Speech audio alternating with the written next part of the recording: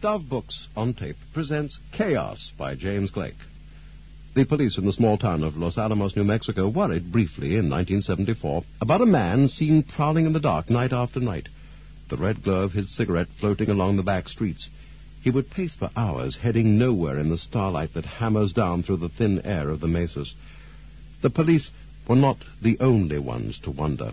At the National Laboratory, some physicists had learned that their newest colleague was experimenting with 26-hour days, which meant that his waking schedule would slowly roll in and out of phase with theirs. This bordered on strange, even for the theoretical division.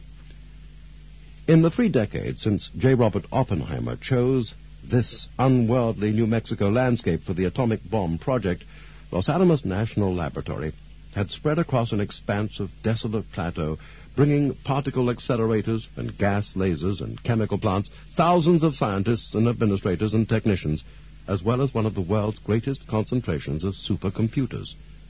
Some of the oldest scientists remembered the wooden buildings rising hastily out of the rim rock in the 1940s, but to most of the Los Alamos staff, young men and women in college-style corduroys and work shirts, the first bomb makers were just ghosts. The laboratory's locus of purist thought was the theoretical division known as T division, just as computing was C division and weapons was X division. More than 100 physicists and mathematicians worked in T division, well paid and free of academic pressures to teach and publish. The scientists had experience with brilliance and with eccentricity. They were hard to surprise. But Mitchell Feigenbaum was an unusual case. He had exactly 1 published article to his name, and he was working on nothing that seemed to have any particular promise. His hair was a ragged mane sweeping back from his wide brow in the style of busts of German composers. His eyes were sudden and passionate. When he spoke, always rapidly, he tended to drop articles and pronouns in a vaguely Middle European way, even though he was a native of Brooklyn. When he worked obsessively. When he couldn't work, he walked and thought day or night, and night was best of all. The 24-hour day seemed too constraining. Nevertheless, his experiment in personal quasi-periodicity came to an end when he decided that he could no longer bear waking to the setting sun, as had to happen every few days. At the age of 29, he had already become an ad hoc consultant whom scientists would go to see about any especially intractable problem, when they could find him. One evening, he arrived at work just as the director of the laboratory, Harold Agnew, was leaving. Agnew was a powerful figure, one of the original Oppenheimer apprentices. He'd flown over Hiroshima on an instrument plane that accompanied the Enola Gay, photographing the delivery of the laboratory's first product. "I understand you're real smart," Agnew said to Feigenbaum. "If you're smart, why don't you just solve laser fusion?" To a physicist, creating laser fusion was a legitimate problem. Puzzling out the spin and color and flavor of small particles was a legitimate problem. Dating the origin of the universe was a legitimate problem. Understanding clouds was a problem for meteorologists. Like other physicists, Feigenbaum used an understated, tough guy vocabulary to rate such problems. Such a thing is obvious, he might say, meaning that a result could be understood by any skilled physicist after appropriate contemplation and calculation. Not obvious described work that commanded respect and Nobel Prizes. For the hardest problems, the problems that would not give way without long looks into the universe's bowels, physicists reserved words like deep. In 1974, though few of his colleagues knew it, Feigenbaum was working on a problem that was deep. Chaos. Where chaos begins, classical science stops. For as long as the world has had physicists inquiring into the laws of nature, it has suffered a special ignorance about disorder in the atmosphere, in the turbulent sea, in the fluctuations of wildlife populations, in the oscillations of the heart and the brain. The irregular side of nature, the discontinuous and erratic side, these have been puzzles to science. But in the 1970s, a few scientists in the United States and Europe began to find a way through disorder. They were mathematicians, physicists, biologists, chemists, all seeking connections between different kinds of irregularity. Physiologists found a surprising order in the chaos that develops in the human heart, the prime cause of sudden, unexplained death. Ecologists explored the rise and fall of gypsy moth populations. Economists dug out old stock price data and tried a new kind of analysis. The insights that emerged led directly into the natural world, the shapes of clouds, the paths of lightning, the microscopic intertwining of blood vessels, the galactic clustering of stars. When Mitchell Feigenbaum began thinking about chaos at Los Alamos, he was one of a handful of scattered scientists, mostly unknown to one another. A mathematician in Berkeley, California, had formed a small group dedicated to creating a new study of dynamical systems. A population biologist at Princeton University was about to publish an impassioned plea that all scientists should look at the surprisingly complex behavior lurking in some simple models. A geometer working for IBM was looking for a new word to describe a family of shapes, jagged, tangled, splintered, twisted, fractured, that he considered an organizing principle in nature. A French mathematical physicist had just made the disputation's claim that turbulence in fluids might have something to do with a bizarre, infinitely tangled abstraction that he called a strange attractor. A decade later, chaos has become a shorthand name for a fast-growing movement that is reshaping the fabric of the scientific establishment. Chaos conferences and chaos journals abound. At every major university and every major corporate research center, some theorists ally themselves first with chaos and only second with their nominal specialties. Chaos has created special techniques of using computers and special kinds of graphic images, pictures that capture a fantastic and delicate structure underlying complexity. The new science has spawned its own language, an elegant shop talk of fractals, bifurcations, intermittences, and periodicities, folded tau diffeomorphisms, and smooth noodle maps. These are the new elements of motion, just as in traditional physics, quarks and gluons are the new elements of matter. To some physicists, chaos is a science of process rather than state, of becoming rather than being. Now that science is looking, chaos seems to be everywhere. A rising column of cigarette smoke breaks into wild swirls. A flag snaps back and forth in the wind. A dripping faucet goes from a steady pattern to a random one. Chaos appears in the behavior of cars clustering on an expressway, the behavior of oil flowing in underground pipes. No matter what the medium, the behavior obeys the same newly discovered laws. That realization has begun to change the way business executives make decisions about insurance, the way astronomers look at the solar system, the way political theorists talk about the stresses leading to armed conflict. Chaos breaks across the lines that separate scientific disciplines. Because it is a science of the global nature of systems, it has brought together thinkers from fields that had been widely separated. The first chaos theorists, the scientists who set the discipline in motion, shared certain sensibilities. They had an eye for pattern, especially pattern that appeared on different scales at the same time. They had a taste for randomness and complexity, for jagged edges and sudden leaps. Believers in chaos speculate about determinism and free will, about evolution, about the nature of conscious intelligence. They feel that they are turning back a trend in science toward reductionism, the analysis of systems in terms of their constituent part, quarks, chromosomes, or neurons. They believe that they are looking for the whole. The most passionate advocates of the new science go so far as to say that 20th century science will be remembered for just three things: relativity, quantum mechanics, and chaos.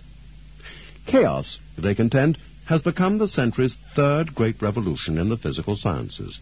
Like the first two revolutions, chaos cuts away at the tenets of Newton's physics. As one physicist put it, relativity eliminated the Newtonian illusion of absolute space and time. Quantum theory eliminated the Newtonian dream of a controllable measurement process. And chaos eliminates the Laplacian fantasy of deterministic predictability. Of the three, the revolution in chaos applies to the universe we see and touch, to objects at human scale. Everyday experience and real pictures of the world have become legitimate targets for inquiry. There's long been a feeling, not always expressed openly, that theoretical physics has strayed far from human intuition about the world. Whether this will prove to be fruitful heresy or just plain heresy, no one knows. But some of those who thought physics might be working its way into a corner now look to chaos as a way out. Within physics itself, the study of chaos emerged from a backwater. The mainstream for most of the 20th century has been particle physics, exploring the building blocks of matter at higher energies, smaller and smaller scales, shorter and shorter times. Out of particle physics have come theories about the fundamental forces of nature and about the origin of the universe. Yet, some young physicists have grown dissatisfied with the direction of the most prestigious of sciences. Progress has begun to seem slow, the naming of the new particles futile, the body of theory cluttered. With the coming of chaos, younger scientists believed that they were seeing the beginnings of a course change for all of physics. The field had been dominated long enough, they felt, by the glittering abstractions of high-energy particles and quantum mechanics. The cosmologist Stephen Hawking, occupant of Newton's chair at Cambridge University, spoke for most of physics when he took stock of his science in a 1980 lecture titled, "Is the End in Sight for Theoretical Physics?" We already know the physical laws that govern everything we experience in everyday life. It is a tribute to how far we've come in theoretical physics that it now takes enormous machines and a great deal of money to perform an experiment whose results we cannot predict. Yet, Hawking recognized that understanding nature's laws on the terms of particle physics left unanswered the question of how to apply those laws to any but the simplest of systems. Predictability is one thing in a cloud chamber, where two particles collide at the end of a race around an accelerator. It is something else altogether in the simplest tub of roiling fluid, or in the Earth's weather, or in the human brain. Hawking's physics, efficiently gathering up Nobel Prizes and big money for experiments, has often been called a revolution. At times, it seemed within reach of that grail of science, the grand unified theory, or theory of everything. Physics had traced the development of energy and matter in all but the first eye blink of the universe's history. But was post-war particle physics a revolution? Or was it just the fleshing out of the framework laid down by Einstein, Bohr, and the other fathers of relativity and quantum mechanics? Certainly, the achievements of physics, from the atomic bomb to the transistor, changed the 20th century landscape. Yet, if anything, the scope of particle physics seemed to have narrowed. 2 generations had passed since the field produced a new theoretical idea that changed the way non-specialists understand the world. The physics described by Hawking could complete its mission without answering some of the most fundamental questions about nature. How does life begin? What is turbulence? Above all, in a universe ruled by entropy, drawing inexorably toward greater and greater disorder, how does order arise? At the same time, objects of everyday experience, like fluids and mechanical systems, came to seem so basic and so ordinary that physicists had a natural tendency to assume that they were well understood. It was not so. As the revolution in chaos runs its course, the best physicists find themselves returning without embarrassment to phenomena on a human scale. They study not just galaxies, but clouds. They carry out profitable computer research, not just on Crays, but on Macintoshes. The premier journals print articles on the strange dynamics of a ball bouncing on a table side by side with articles on quantum physics. The simplest systems are now seen to create extraordinarily difficult problems of predictability. Yet, order arises spontaneously in those systems, chaos and order together. Only a new kind of science could begin to cross the great gulf between knowledge of what one thing does, one water molecule, one cell of a heart tissue, one neuron, and what millions of them do. Watch 2 bits of foam flowing side by side at the bottom of a waterfall. What can you guess about how close they were at the top? Nothing. As far as standard physics was concerned, God might just as well have taken all those water molecules under the table and shuffled them personally. Traditionally, when physicists saw complex results, they looked for complex causes. When they saw a random relationship between what goes into a system and what comes out, they assumed that they would have to build randomness into any realistic theory by artificially adding noise or error. The modern study of chaos began with the creeping realization in the 1960s that quite simple mathematical equations could model systems every bit as violent as a waterfall. Tiny differences in input could quickly become overwhelming differences in output, a phenomenon given the name sensitive dependence on initial conditions. In weather, for example, this translates into what is only half-jokingly known as the butterfly effect, the notion that a butterfly stirring the air today in Peking can transform storm systems next month in New York. When the explorers of chaos began to think back on the genealogy of their new science, they found many intellectual trails from the past. But one stood out very clearly. For the young physicists and mathematicians leading the revolution, a starting point was the butterfly effect. The butterfly effect. The sun beat down through a sky that had never seen clouds. The wind swept across an earth as smooth as glass. Night never came, and autumn never gave way to winter. It never rained. The simulated weather in Edward Lorenz's new electronic computer changed slowly but certainly, drifting through a permanent dry midday season as if the world had turned into Camelot or some particularly bland version of Southern California. Outside his window, Lorenz could watch real weather, the early morning fog creeping along the Massachusetts Institute of Technology campus, or the low clouds slipping over the rooftops from the Atlantic. Fog and clouds never arose in the model running on his computer. The machine, a Royal MacBee, was a thicket of wiring and vacuum tubes that occupied an ungainly part of Lorenz's office, made a surprising and irritating noise, and broke down every week or so. It had neither the speed nor the memory to manage a realistic simulation of the Earth's atmosphere and oceans. Yet Lorenz created a toy weather in 1960 that succeeded in mesmerizing his colleagues. Every minute the machine marked the passing of a day by printing a row of numbers across a page. If you knew how to read the printouts, you would see a prevailing westerly wind swing now to the north, now to the south, now back to the north. Digitized cyclones spun slowly around an idealized globe. As word spread through the department, the other meteorologists would gather around with the graduate students, making bets on what Lorenz's weather would do next. Somehow, nothing ever happened the same way twice. Lorenz enjoyed weather, by no means a prerequisite for a research meteorologist. He savored its changeability. He appreciated the patterns that come and go in the atmosphere, families of eddies and cyclones, always obeying mathematical rules, yet never repeating themselves.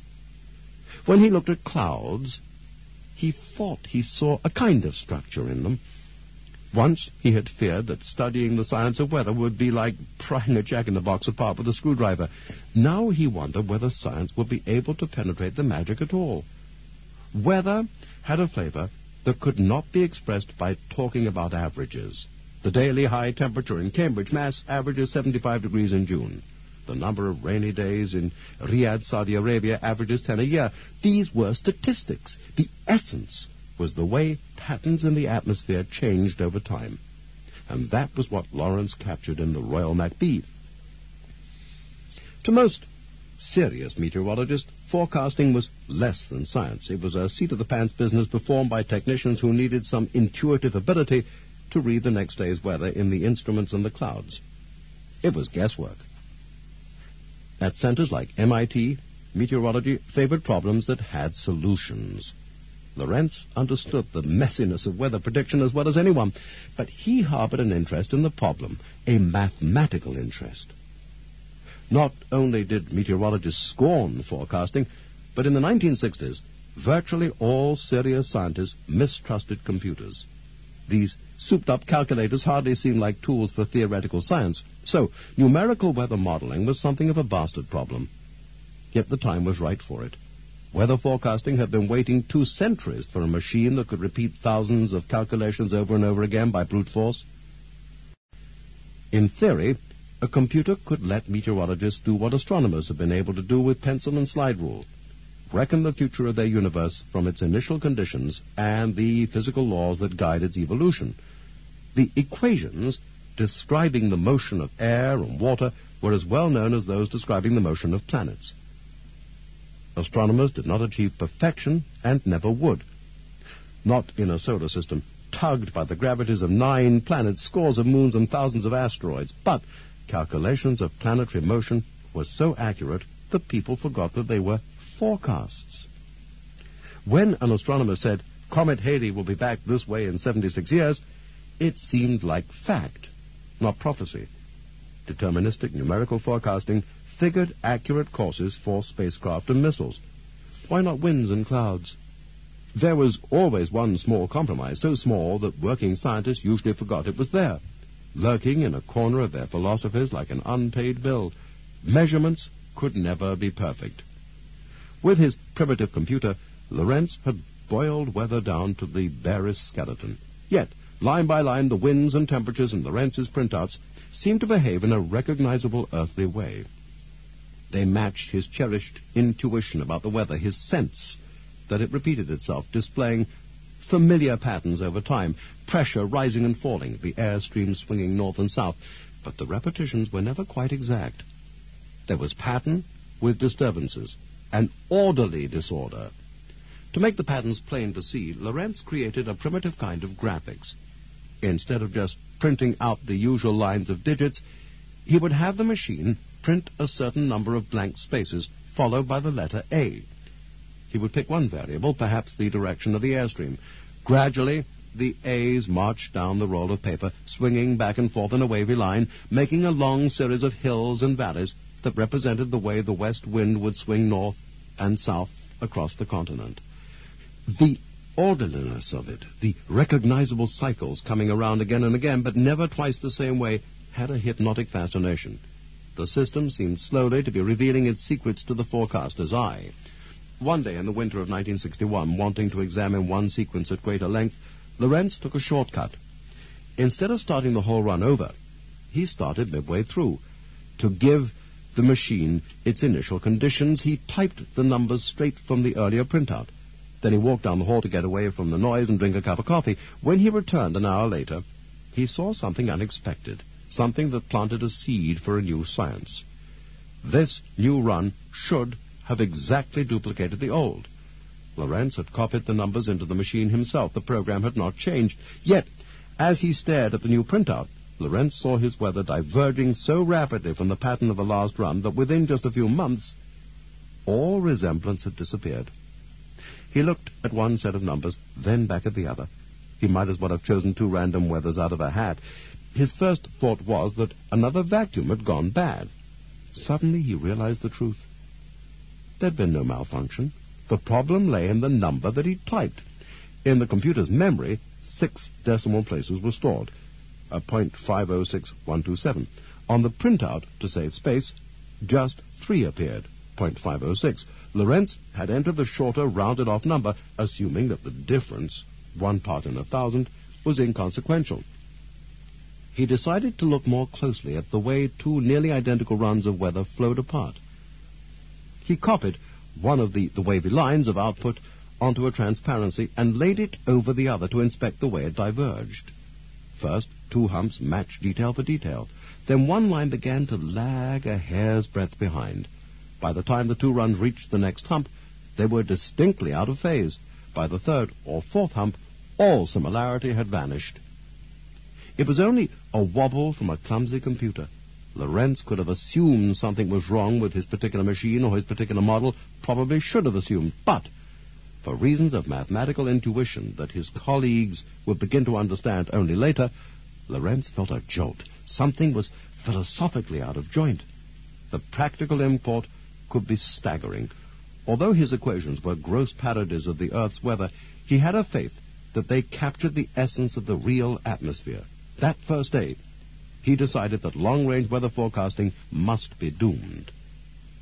The 50s and 60s were years of unreal optimism about weather forecasting. Newspapers and magazines were filled with hope for weather science, not just for prediction, but for modification and control. Two technologies were maturing together, the digital computer and the space satellite. An international program was being prepared to take advantage of them, the Global Atmosphere Research Program. There was an ideal that human society would free itself from weather's turmoil and become its master instead of its victim. Geodesic domes would cover cornfields, airplanes would seed the clouds, scientists would learn how to make rain and how to stop it. The intellectual father of this popular notion was John van Neumann, who built his first computer with the precise intention, among other things, of controlling the weather. He surrounded himself with meteorologists and gave breathtaking talks about his plans to the general physics community. He had a specific mathematical reason for his optimism. He recognized that a complicated dynamical system could have points of instability, critical points where a small push can have a large consequence, as with a ball balanced at the top of a hill. With the computer up and running, van Neumann imagined that scientists would calculate the equations of fluid motion for the next few days. Then a central committee of meteorologists would send up airplanes to lay down smoke screens or seed clouds to push the weather into the desired mode. But von Neumann had overlooked the possibility of chaos, with instability at every point. By the 1980s, a vast and expensive bureaucracy devoted itself to carrying out von Neumann's mission, or at least the prediction part of it. America's premier forecasters operated out of an unadorned cube of a building in suburban Maryland, near the Washington Beltway, with a spy's nest of radar and radio antennas on the roof. Their supercomputer ran a model that resembled Lorenz's only in its fundamental spirit. Where the Royal MacBee could carry out 60 multiplications each second, the speed of a control data Cyber 205 was measured in megaflops, millions of floating point operations per second. Where Lorenz had been happy with 12 equations, the modern global model calculated systems of 500,000 equations. The model understood the way moisture moved heat in and out of the air when it condensed and evaporated. The digital winds were shaped by digital mountain ranges. Data poured in hourly from every nation on the globe, from airplanes, satellites, and ships. The National Meteorological Center produced the world's second-best forecasts. The best came out of Reading, England, a small college town about an hour's drive from London. The European Center for Medium-Range Weather Forecasts occupied a modest tree-shaded building. It was built in the heyday of the all-European common market spirit, when most of the nations of Western Europe decided to pool their talent and resources in the cause of weather prediction. The Europeans attributed their success to their young rotating staff, no civil service, and their Cray supercomputer, which always seemed to be one model ahead of the American counterpart. Weather forecasting was the beginning, but hardly the end of the business of using computers to model complex systems.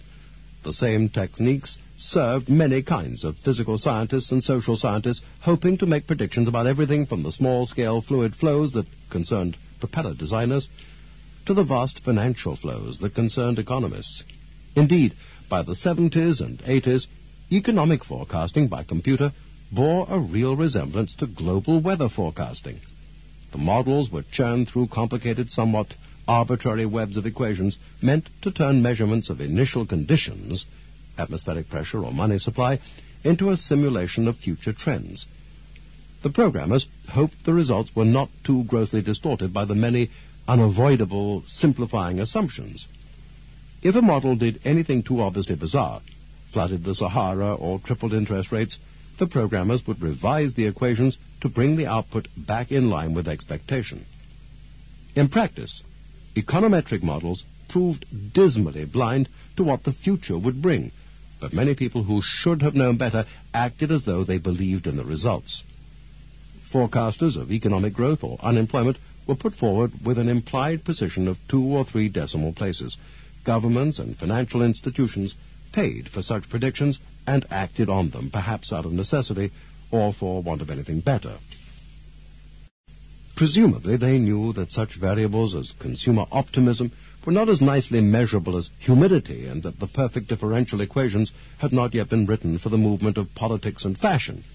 But few realized how fragile was the very process of modeling flows on computers, even when the data was reasonably trustworthy and the laws were purely physical, as in weather forecasting. Computer modeling had indeed succeeded in changing the weather business from an art to a science. The European Centre's assessment suggested that the world saved billions of dollars each year from predictions that were statistically better than nothing. But beyond 2 or 3 days, the world's best forecasts were speculative, and beyond 6 or 7, they were worthless. The butterfly effect was the reason. For small pieces of weather, and to a global forecaster small can mean thunderstorms and blizzards, any prediction deteriorates rapidly. Errors and uncertainties multiply, cascading upward through a chain of turbulent features, from dust devils and squalls up to continent-sized eddies that only satellites can see. Even for experienced meteorologists, all this runs against intuition. One of Lorentz's oldest friends was Robert White, a fellow meteorologist at MIT, who later became head of the National Oceanic and Atmospheric Administration. Lorentz told him about the butterfly effect and what he felt it meant for long-range prediction. White gave Neumann's answer. "Prediction nothing," he said. "This is weather control." His thought was that small modifications, well within human capability, could cause desired large-scale changes. Lorentz saw it differently. Yes, you could change the weather, you could make it do something different from what it would otherwise have done, but if you did, then you would never know what it would otherwise have done. It would be like giving an extra shuffle to an already well-shuffled pack of cards. You know it will change your luck, but you don't know whether for better or worse. Had he stopped with the butterfly effect, an image of predictability giving way to pure randomness, then Lorentz would have produced no more than a piece of very bad news. But Lorentz saw more than randomness embedded in his weather model. He saw a fine geometrical structure, order masquerading as randomness. He turned his attention more and more to the mathematics of systems that never found a steady state, systems that almost repeated themselves but never quite succeeded. Everyone knew that the weather was such a system, aperiodic. Nature is full of others, animal populations that rise and fall almost regularly, epidemics that come and go on tantalizingly near regular schedules. To produce the rich repertoire of real earthly weather, the beautiful multiplicity of it, you could hardly wish for anything better than a butterfly effect. The butterfly effect acquired a technical name: sensitive dependence on initial conditions. And sensitive dependence on initial conditions was not an altogether new notion. It had a place in folklore. For want of a nail, the shoe was lost. For want of a shoe, the horse was lost. For want of a horse, the rider was lost. For want of a rider, the battle was lost. For want of a battle, the kingdom was lost. Now, in science, as in life, it is well known that a chain of events can have a point of crisis that could magnify small changes. Lorentz put weather aside and looked for even simpler ways to produce this complex behavior. He found one in a system of just 3 equations. They were non-linear, meaning that they expressed relationships that were not strictly proportional, linear relationships that can be captured with a straight line on a graph. Linear equations are solvable, which makes them suitable for textbooks. Linear systems have an important modular virtue. You can take them apart and put them together again. The pieces add up. Non-linear systems generally cannot be solved and cannot be added together. In fluid systems and mechanical systems, the non-linear terms tend to be the features that people want to leave out when they try to get a good, simple understanding. Friction, for example. Without friction, a simple linear equation expresses the amount of energy you need to accelerate a hockey puck. With friction, the relationship gets complicated because the amount of energy changes depending on how fast the puck is already moving. Non-linearity means that the act of playing the game has a way of changing the rules. Lorentz's system traced a strange, distinctive shape, a kind of double spiral in 3 dimensions, like a butterfly with its 2 wings. The shape signaled pure disorder, since no point or pattern of points ever recurred. Yet it also signaled a new kind of order. Years later, Physicists would give wistful looks when they talked about Lorenz's paper on those equations, that beautiful marvel of a paper, but then it was talked about as if it were an ancient scroll preserving secrets of eternity. In the thousands of articles that made up the technical literature of chaos, few were cited more often than deterministic, non-periodic flow. For years, no single object would inspire more illustrations, even motion pictures, than the mysterious curve depicted at the end, the double spiral that became known as the Lorentz attractor. Revolution. The historian of science, Thomas Kuhn, describes a disturbing experiment conducted by a pair of psychologists in the 1940s. Subjects were given glimpses of playing cards, one at a time, and asked to name them. There was a trick, of course. A few of the cards were freakish. For example, a red six of spades or a black queen of diamonds. At high speed, the subjects sailed smoothly along. Nothing could have been simpler. They didn't see the anomalies at all. Shown a red six of spades, they would sing out either six of hearts or six of spades. But when the cards were displayed for longer intervals, the subjects started to hesitate. They became aware of a problem, but they were not sure what it was. A subject might say that he'd seen something odd, like a red border around a black heart. Eventually, as the pace was slowed even more, most subjects would catch on. They would see the wrong cards and make the mental shift necessary to play the game without error. Not everyone, though. A few suffered a sense of disorientation that brought real pain. "I can't make that suit out, whatever it is," said one. "It didn't even look like a card that time. I don't know what color it is now, or whether it's a spade or a heart. I'm not sure what a spade looks like. My God." Professional scientists, given brief, uncertain glimpses of nature's workings, are no less vulnerable to anguish and confusion when they come face to face with incongruity. And incongruity, when it changes the way a scientist sees, makes possible the most important advances, so Kuhn argues, and so the story of chaos suggests. Kuhn's notions of how scientists work and how revolutions occur drew as much hostility as admiration when he first published them in 1962, and the controversy has never ended. He pushed a sharp needle into the traditional view that science progresses by the accretion of knowledge, each discovery adding to the last, and that new theories emerge when new experimental facts require them. He deflated the view of science as an orderly process of asking questions and finding their answers. He emphasized a contrast between the bulk of what scientists do, working on legitimate, well-understood problems within their disciplines, and the exceptional, unorthodox work that create revolutions. Not by accident, he made scientists seem less than perfect rationalists. In Kuhn's scheme, normal science consists largely of mopping up operations.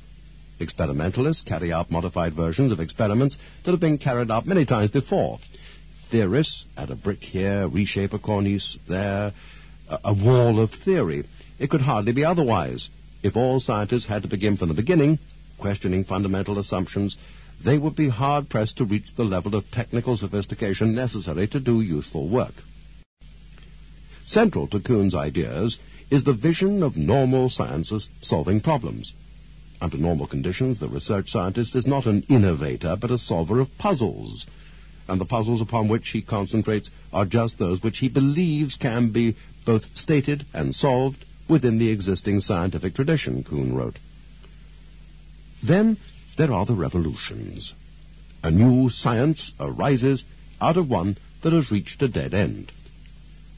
Often a revolution has an interdisciplinary character. Its central discoveries often come from people straying outside the normal bounds of their specialties. The problems that obsess these theorists are not recognized as legitimate lines of inquiry. Thesis proposals are turned down or articles are refused publication. The theorists themselves are not sure whether they would recognize an answer if they saw one. They accept risk to their careers. A few free thinkers working alone, unable to explain where they're heading, afraid even to tell their colleagues what they are doing. That romantic image lies at the heart of Kuhn's scheme. And it has occurred in real life, time and time again, in the exploration of chaos.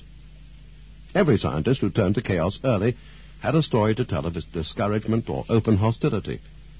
Graduate students were warned that their careers could be jeopardized if they wrote theses in an untested discipline in which their advisors had no expertise. A particle physicist, hearing about this new mathematics, might begin playing with it on his own, thinking it was a beautiful thing, both beautiful and hard, but would feel that he could never tell his colleagues about it. Older professors felt they were suffering a kind of midlife crisis, gambling on a line of research that many colleagues were likely to misunderstand or resent. But they also felt an intellectual excitement that comes with the truly new. Even outsiders felt it, those who were attuned to it. To Freeman Dyson at the Institute for Advanced Study, the news of chaos came like an electric shock in the 1970s. Others felt that for the first time in their professional lives, they were witnessing a true paradigm shift, a transformation in a way of thinking. Those who recognized chaos in the early days agonized over how to shape their thoughts and findings into publishable form.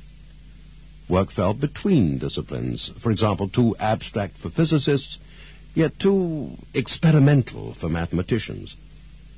To some, the difficulty of communicating the new ideas and the ferocious resistance from traditional quarters showed how revolutionary the new science was. Shallow ideas can be assimilated. Ideas that require people to recognize or reorganize their picture of the world provoke hostility. A physicist at the Georgia Institute of Technology, Joseph Ford, started quoting Tolstoy. I know that most men, including those at ease with problems of the greatest complexity, can seldom accept even the simplest and most obvious truth, if it be such as would oblige them to admit the falsity of conclusions which they had delighted in explaining to colleagues, which they have proudly taught to others, and which they have woven, thread by thread, into the fabric of their lives. Many mainstream scientists remained only dimly aware of the emerging science. Some particularly traditional fluid dynamicists actively resented it. At first, the claims made on behalf of chaos sounded wild and unscientific, and chaos relied on mathematics that seemed unconventional and difficult. As the chaos specialists spread, some departments frowned on these somewhat deviant scholars. Others advertised for more. Some journals established unwritten rules against submissions on chaos. Other journals came forth to handle chaos exclusively. The chaoticists, or chaologists, such coinages could be heard, turned up with disproportionate frequency on the yearly lists of important fellowships and prizes. By the middle of the 80s, a process of academic diffusion had brought chaos specialists into influential positions with university bureaucracies. Centers and institutes were founded to specialize in nonlinear dynamics and complex systems. Chaos has become not just theory, but also method, not just a canon of beliefs, but also a way of doing science. Chaos has created its own technique of using computers, a technique that does not require the vast speed of Crays and Cybers, but instead favors modest terminals that allow flexible interaction. To chaos researchers, mathematics has become an experimental science, with the computer replacing laboratories full of test tubes and microscopes. Graphic images are the key. Stylistically, early chaos papers record the Benjamin Franklin era in the way they went back to first principles. As Kuhn notes, established sciences take for granted a body of knowledge that serves as a communal starting point for investigation. To avoid boring their colleagues, scientists routinely begin and end their papers with esoterica. By contrast, articles on chaos from the late 1970s onward sounded evangelical. From their preambles to their perorations, they declared new credos. They often ended with pleas for action. A modest cosmic mystery, the great red spot of Jupiter, a vast swirling oval like a giant storm that never moves and never runs down. Anyone who saw the pictures beamed across space from Voyager 2 in 1978 recognized the familiar look of turbulence on a hugely unfamiliar scale. It was one of the solar system's most venerable landmarks, the red spot roaring like an anguished eye amid a turbulence of boiling eyebrows, as John Updike described it. But what was it? 20 years after Lawrence, Smale and other scientists set in motion a new way of understanding nature's flows. The otherworldly weather of Jupiter proved to be one of the many problems awaiting the altered sense of nature's possibilities that came with the science of chaos. For 3 centuries, it had been a case of the more you know, the less you know. astronomers noticed a blemish on the great planet not long after Galileo first pointed his telescope at Jupiter. Robert Hooke saw it in the 1600s. Donati Creti painted it in the Vatican's picture gallery. As a piece of coloration, the spot called for little explaining, but telescopes got better, and knowledge bred ignorance. The last century produced a steady march of theories, one on the heels of another. For example, the lava flow theory. Scientists in the late 19th century imagined a huge oval lake of molten lava flowing out of a volcano. Or perhaps the lava had flowed out of a hole created by a planetoid striking a thin solid crust. The new moon theory. A German scientist suggested, by contrast, that the spot was a new moon on the point of emerging from the planet's surface. The egg theory. An awkward new fact. The spot was seen to be drifting slightly against the planet's background, so a notion put forward in 1939 viewed the spot as a more or less solid body floating in the atmosphere the way an egg floats in water. Variations of this theory, including the notion of a drifting bubble of hydrogen or helium, remained current for decades. The column of gas theory. Another new fact. Even though the spot drifted, somehow it never drifted far. So scientists proposed in the 60s that the spot was the top of a rising column of gas, possibly coming through a crater. Then came Voyager. Most astronomers thought the mystery would give way as soon as they could look closely enough, and indeed, the Voyager flyby provided a splendid album of new data. But the data in the end was not enough. The spacecraft pictures in 1978 revealed powerful winds and colorful eddies. In spectacular detail, astronomers saw the spot itself as a hurricane-like system of swirling flow, shoving aside the clouds embedded in zones of east-west wind that made horizontal stripes around the planet. Hurricane was the best description anyone could think of, but for several reasons it was inadequate. Earthly hurricanes are powered by the heat released when moisture condenses to rain.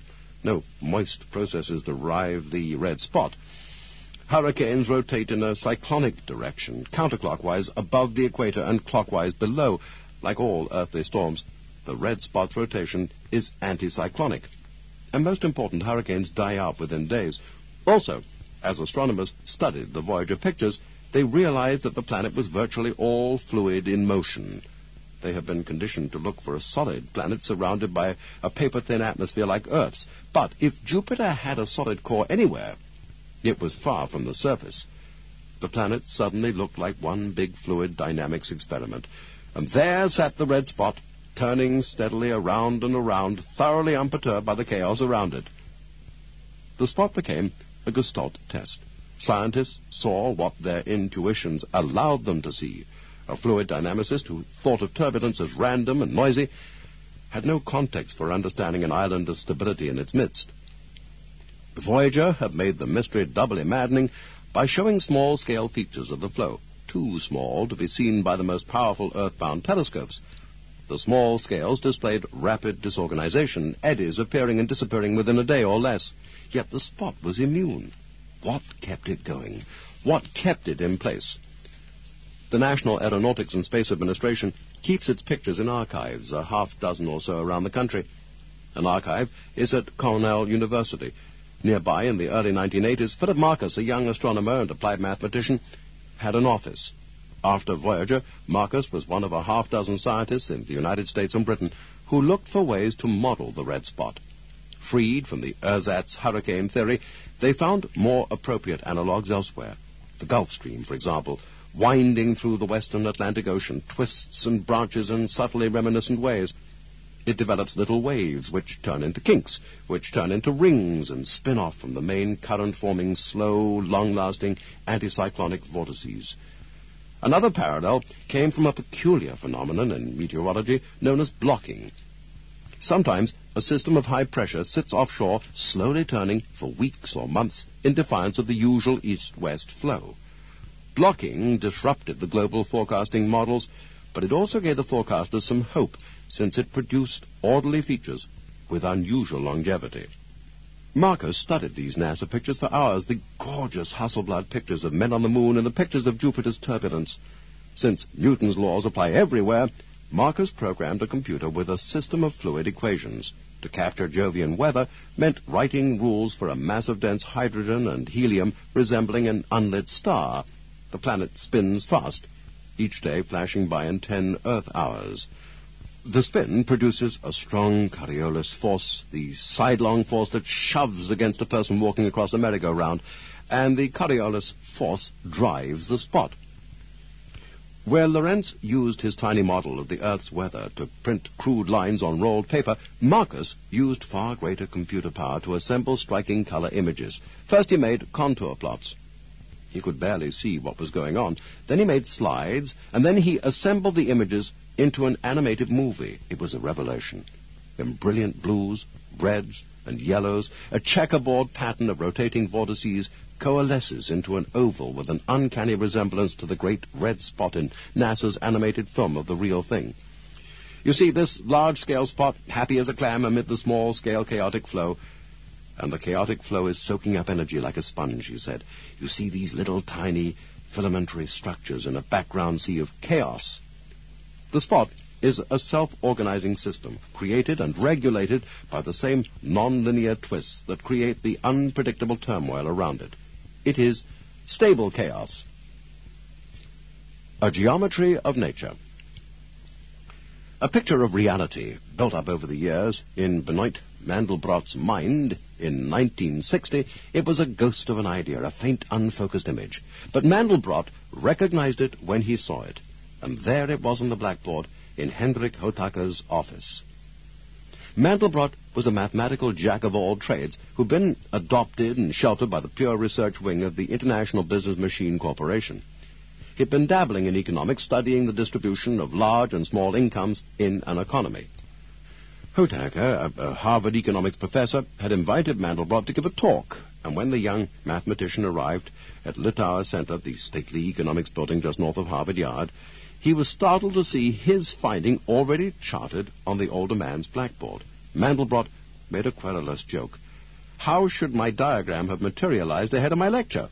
But Hotaker didn't know what Mandelbrot was talking about. The diagram had nothing to do with the income distribution. It represented 8 years of cotton prices.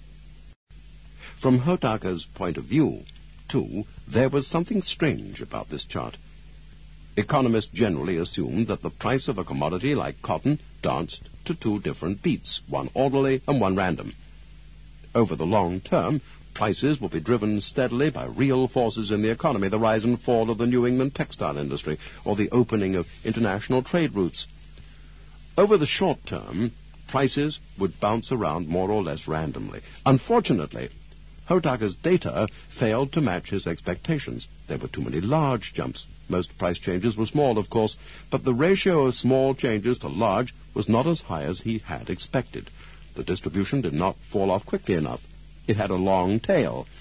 The standard model for plotting variation was and is the bell-shaped curve. In the middle, where the hump of the bell rises, most data cluster around the average. On the sides, the low-high extremes fall off rapidly. A statistician uses a bell-shaped curve the way an internist uses a stethoscope as the instrument of first resort. It represents the normal distribution. The point is that when things vary, they try to stay near an average point, and they manage to scatter around the average in a reasonably smooth way.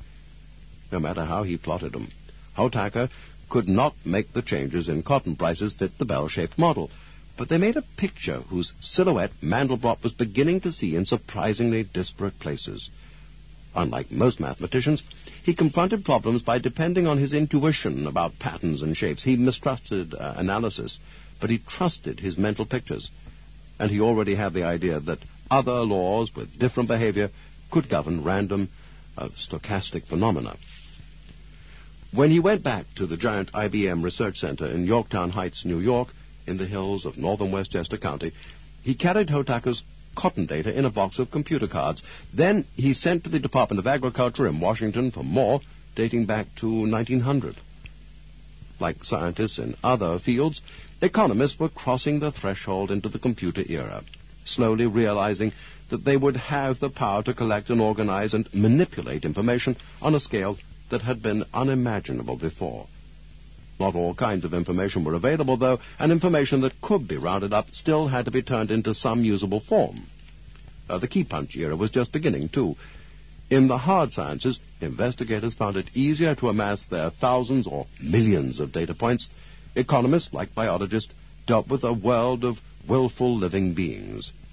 Economists studied the most elusive creatures of all. But at least the economist's environment produced a constant supply of numbers. From Mandelbrot's point of view, cotton prices made an ideal data source.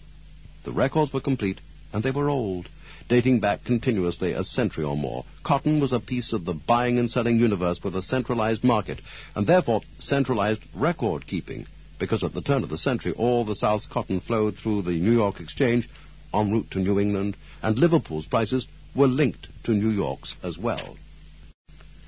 Although economists had little to go on when it came to analyzing commodity prices or stock prices, that didn't mean they lacked a fundamental viewpoint about how price changes worked. On the contrary, they shared certain articles of faith. One was a conviction that small, transient changes had nothing in common with large, long-term changes. Fast fluctuations came randomly. The small-scale ups and downs during a day's transactions are just noise, unpredictable, uninteresting. Long-term changes, however, are a different species entirely. The broad swings of prices over months or years or decades are determined by deep macroeconomic forces. The trends of war or recession, forces that should, in theory, give way to understanding. On the one hand, the buzz of short-term fluctuation, on the other, the signal of long-term change. As it happened, that dichotomy had no place in the picture of reality that Mandelbrot was developing. Instead of separating tiny changes from grand ones, his picture bound them together. He was looking for patterns, not at one scale or another, but across every scale. It was far from obvious how to draw the picture he had in mind, but he knew there would have to be a kind of symmetry, not a symmetry of right and left or top and bottom, but rather a symmetry of large scales and small. Indeed, when Mandelbrot sifted the cotton price data through IBM's computers, he found the astonishing results he was seeking. The numbers that produced aberration from the point of view of normal distribution produced symmetry from the point of view of scaling. Each particular price change was random and unpredictable. But the sequence of changes was independent of scale. Curves for daily price changes and monthly price changes matched perfectly. Incredibly, analyzed Mandelbrot's way, the degree of variation had remained constant over a tumultuous 60-year period that saw 2 world wars and a depression. Within the most disorderly reams of data lived an unexpected kind of order. Given the arbitrariness of the numbers that he was examining, why, Mandelbrot asked himself, should any law hold at all? And why should it apply equally well to personal incomes and cotton prices? In truth, Mandelbrot's background in economics was as meager as his ability to communicate with economists. When he published an article on his findings, it was preceded by an explanatory article by one of his students who repeated Mandelbrot's material in economists' English. Mandelbrot moved on to other interests, but he took with him a growing determination to explore the phenomenon of scaling. It seemed to be a quality with a life of its own, a signature. In the history of chaos, Mandelbrot made his own way. Yet the picture of reality that was forming in his mind in 1960 evolved from an oddity into full-fledged geometry. To the physicists expanding on the work of people like Lorentz, Smale, York, and May, this prickly mathematician remained a sideshow, but his techniques and his language became an inseparable part of their new science. Benoit Mandelbrot was born in Warsaw in 1924 to a Lithuanian Jewish family. His father, a clothing wholesaler, his mother, a dentist. Alert to geopolitical reality, the family moved to Paris in 1936, drawn in part by the presence of Mandelbrot's uncle, Zolom Mandelbrot, a mathematician. When the war came, the family stayed just ahead of the Nazis once again, abandoning everything but a few suitcases and joining the stream of refugees who clogged the road south from Paris. They finally reached the town of Toul. His schooling was irregular and discontinuous. He claimed never to have learned the alphabet or, more significantly, multiplication tables past the 5s. Still, he had a gift. When Paris was liberated, he took and passed the month-long oral and written admissions examination for École Normale and the École Polytechnique, despite his lack of preparation. Among other elements, the test had a vestigial examination in drawing, and Mandelbrot discovered a latent facility for copying the Venus de Milo. On the mathematical sections of the test, exercises in formal algebra and integrated analysis, he managed to hide his lack of training with the help of his geometrical intuition.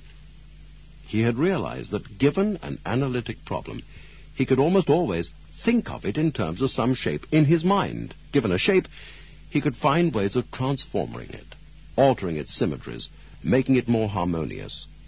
Often his transformations led directly to a solution of the analogous problem. In physics and chemistry, where he could not apply geometry, he got poor grades. But in mathematics questions, he could never have answered using proper techniques, melted away in the face of his manipulations of shapes.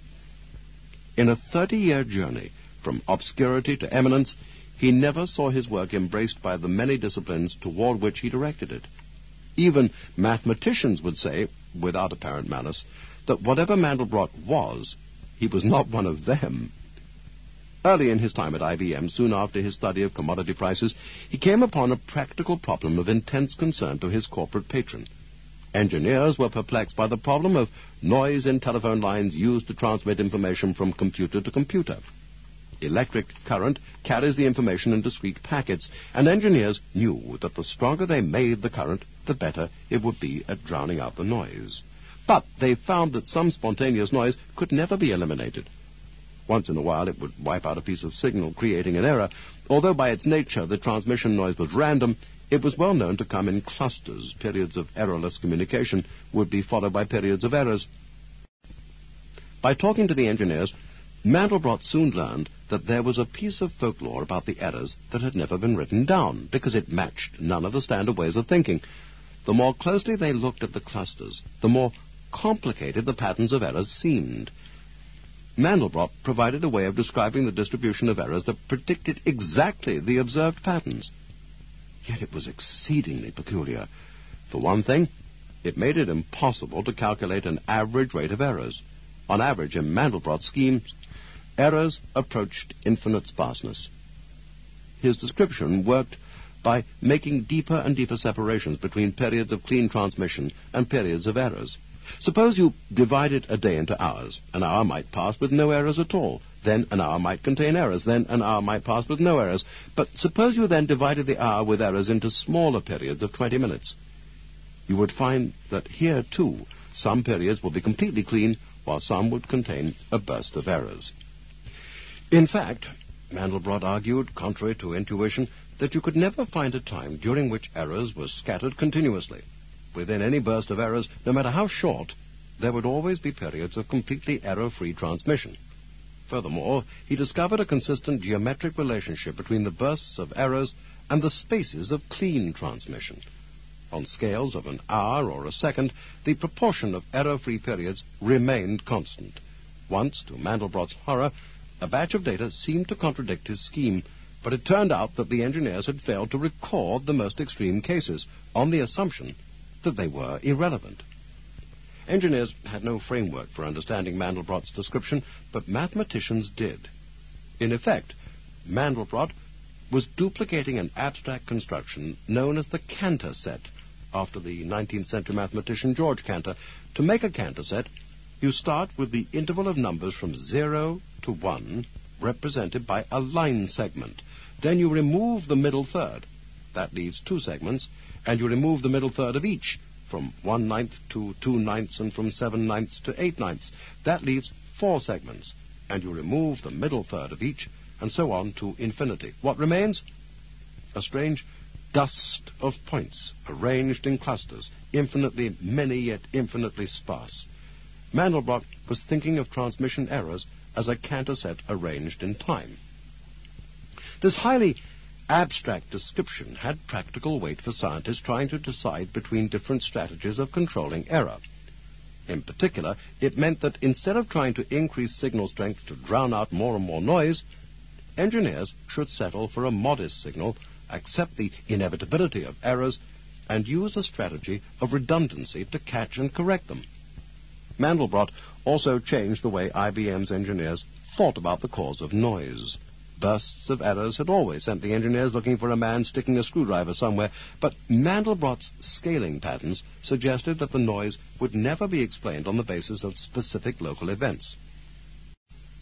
Mandelbrot turned to other data, drawn from the world's rivers. Egyptians have kept records of the height of the Nile for millennia. It is a matter of more than passing concern.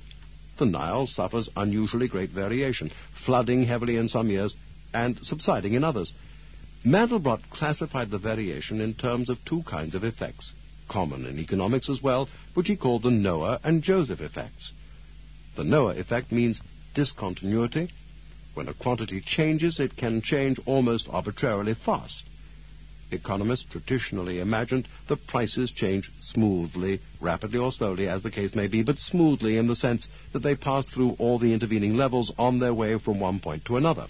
That image of motion was borrowed from physics, like much of the mathematics applied to economics, but it was wrong. Prices can change in instantaneous jumps, as swiftly as a piece of news can flash across a teletype wire, and 1,000 brokers can change their minds. The stock market strategy was doomed to fail, Mandelbrot argued, if it assumed that a stock would have to sell for $50 at some point on its way down from $60 to $10. The Joseph effect means persistence. There came 7 years of great plenty throughout the land of Egypt, and there shall arise after them 7 years of famine. If the biblical legend meant to imply periodicity, it was oversimplified, of course, but floods and droughts do persist. Despite an underlying randomness, the longer a place has suffered drought, the likelier it is to suffer more. Furthermore, mathematical analysis of the Nile's height showed that persistence applied over centuries as well as over decades. The Noah and Joseph effects push in different directions, but they add up to this. Trends in nature are real, but they can vanish as quickly as they come. Discontinuity, bursts of noise, Cantor dusts, phenomena like these had no place in the geometrics of the past 2,000 years. The shapes of classical geometry are lines and planes, circles and spheres, triangles and cones. They represent a powerful abstraction of reality, and they inspired a powerful philosophy of Platonic harmony. Euclid made of them a geometry that lasted 2 millennia, the only geometry still that most people ever learn. Artists found an ideal beauty in them. Ptolemaic astronomers built a theory of the universe out of them, but for understanding complexity, they turn out to be the wrong kind of abstraction. Clouds are not spheres, Mandelbrot is fond of saying. Mountains are not cones. Lightning does not travel in a straight line. The new geometry mirrors a universe that is rough, not rounded, scabrous, not smooth. It is a geometry of the pitted, pocked, and broken up, the twisted, tangled, and intertwined. The understanding of nature's complexity awaited a suspicion that the complexity was not just random, not just accident. It required a faith that the interesting feature of a lightning bolt's path, for example, was not its direction, but rather the distribution of zigs and zags. Mandelbrot's work made a claim about the world. The claim was that such odd shapes carry meaning. The pits and tangles are more than blemishes distorting the classic shapes of Euclidean geometry. They are often the keys to the essence of a thing. What is the essence of a coastline, for example? Mandelbrot asked this question in a paper that became a turning point for his thinking. How long is the coast of Britain? Mandelbrot had come across the coastline question in an obscure posthumous article by an English scientist, Louis F. Richardson, who groped with a surprising number of the issues that later became part of chaos. He wrote about numerical weather prediction in the 1920s, studied fluid turbulence by throwing a sack of white parsnips into the Cape Cod Canal, and asked in a 1926 paper, does the wind possess a velocity? The question, at first sight foolish, improves on acquaintance, he wrote.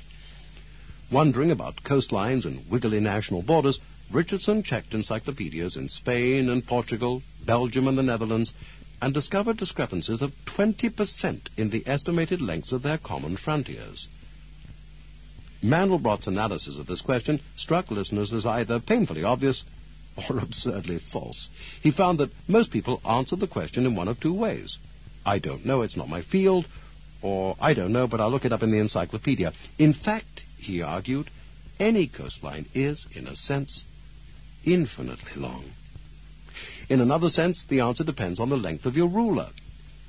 Consider one plausible method of measuring. A surveyor takes a set of dividers, opens them to a length of 1 yard, and walks them along the coastline. Now, the resulting number of yards is just an approximation of the true length, because the dividers skip over twists and turns smaller than 1 yard, but the surveyor writes the number down anyway.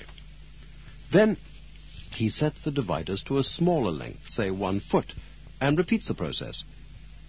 He arrives at a somewhat greater length because the dividers will capture more of the detail, and it will take more than 3 1-foot steps to cover the distance previously covered by a 1-yard step. He writes this new number down, sets the dividers at 4 inches, and starts again. This mental experiment using imaginary dividers is a way of quantifying the effect of observing an object from different distances at different scales. An observer trying to estimate the length of England's coastline from a satellite will make a smaller guess than an observer trying to walk its coves and beaches, who will make a smaller guess in turn than a snail negotiating every pebble. Since Euclidean measurements, length, depth, thickness, failed to capture the essence of irregular shapes, Mandelbrot turned to a different idea, the idea of dimension. Dimension is a quality with a much richer life for scientists than for non-scientists. We live in a three-dimensional world, meaning that we need 3 numbers to specify a point. For example, longitude, latitude, and altitude. The 3 dimensions are imagined as directions at right angles to one another. This is still the legacy of Euclidean geometry, where space has 3 dimensions. A plane has 2, a line has 1, and a point has 0. The process of abstraction that allowed Euclid to conceive of 1- or 2-dimensional objects spills over easily into our use of everyday objects. A road map, for all practical purposes, is quintessential 2-dimensional thing, a piece of a plane. It uses its 2 dimensions to carry information of a precisely 2-dimensional kind. In reality, of course, road maps are as 3-dimensional as everything else, but their thickness is so slight and so irrelevant to their purpose that it can be forgotten. Effectively, a road map remains 2-dimensional even when it's folded up. In the same way, a thread is effectively 1-dimensional, and a particle has effectively no dimension at all. Then, what is the dimension of a ball of twine? Mandelbrot answered, it depends on your point of view. From a great distance, the ball is no more than a point, with 0 dimensions. From closer, the ball is seen to fill spherical space, taking up 3 dimensions. From closer still, the twine comes into view, and the object becomes effectively 1-dimensional, though the 1 dimension is certainly tangled up around itself in a way that makes use of 3-dimensional space. And on toward microscopic perspectives. Twine turns to 3-dimensional columns. The columns resolve themselves into 1-dimensional fibers. The solid material dissolves into 0-dimensional points. What about in between? Well, surely there was no clear boundary at which a ball of twine changes from a 3-dimensional to a 1-dimensional object. Yet, far from being a weakness, the ill-defined nature of these transitions led to a new idea about the problem of dimensions. Mandelbrot moved beyond dimensions, 0, 1, 2, 3, to a seeming impossibility, fractional dimensions.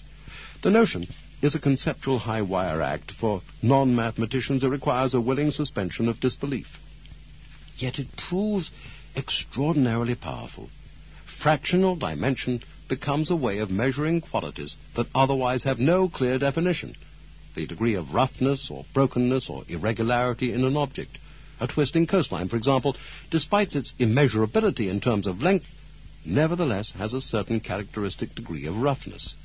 Mandelbrot specified ways of calculating the fraction and dimension of real objects, given some technique of constructing a shape or given some data, and he allowed his geometry to make a claim about the irregular patterns that he had studied in nature. The claim was that the degree of irregularity remains constant over different scales. Surprisingly often, the claim turns out to be true. Over and over again, the world displays a regular irregularity. One wintry afternoon in 1975, aware of the parallel currents emerging in physics, preparing his first major work for publication in book form, Mandelbrot decided he needed a name for his shapes, his dimensions, and his geometry.